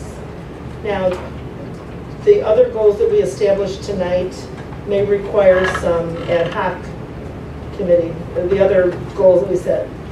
I don't know when you feel comfortable doing that. I could talk to Dr. Harris and see which of those he thinks the committee would be appropriate for. And I'll include that information, send that out to you if you give that some thought. And let me know as well if you think we need some ad hoc committees, let's say example for technology, or and we need somebody to work on the community engagement. And I'm not sure we're ready to establish that. And also we have some goals on communication, you know, better agendas and stuff like that. And I mean, we could work on that as individuals. Mr. Broman and I could certainly work on that piece of it, but if there are some other interests in working on those things, you know, get back to me on that as well. So I'll be getting that out. We also need to set our chance to chat dates. So we'll do that at the August meeting, so be thinking about what format you would like those to be in, if we should, for now, just leave them the way they have been, where we have one at each high school during the day and then one, you know, in an evening. I don't know what you're thinking, but I'll ask you those questions too and look for your feedback in an email. And also tomorrow morning I'm meeting with the president of the Park District and the mayor. It's a monthly meeting we have just to chat, and if there's any, is there any information, any comments, any questions you would like me to address? I will certainly tell them we're very happy about our intergovernmental agreement. That's for the Wheaton Park District. Wheaton, I'm sorry, yes. The Wheaton mayor and the Wheaton Park District. Okay, I'll make sure we're not unreasonable. All right. Are there any other reports? Okay. Our next regular meeting will be August 14th here at the SSC at 7:30 p.m. Any comments on non-agenda items? No. We do have need for closed session for the purposes of student discipline. And so we will be adjourning to closed session, and there will be action taken after that session. So I need somebody to, I need a motion for adjournment to closed session. I move to adjourn to closed session. Moved by Mr. Broman, second. Second. Second by Mrs. Cottrell. Mrs. Senator, will you please call the roll? Mr. Broman? Yes. Mrs. Cottrell? Yes. Mr. Paulson? Yes. Mr. Gambiani? Yes. Mr. Matheson? Yes. Mrs. Swanson? Yes. Mrs. Intihar? Yes. Thank you, everybody. The meeting is adjourned.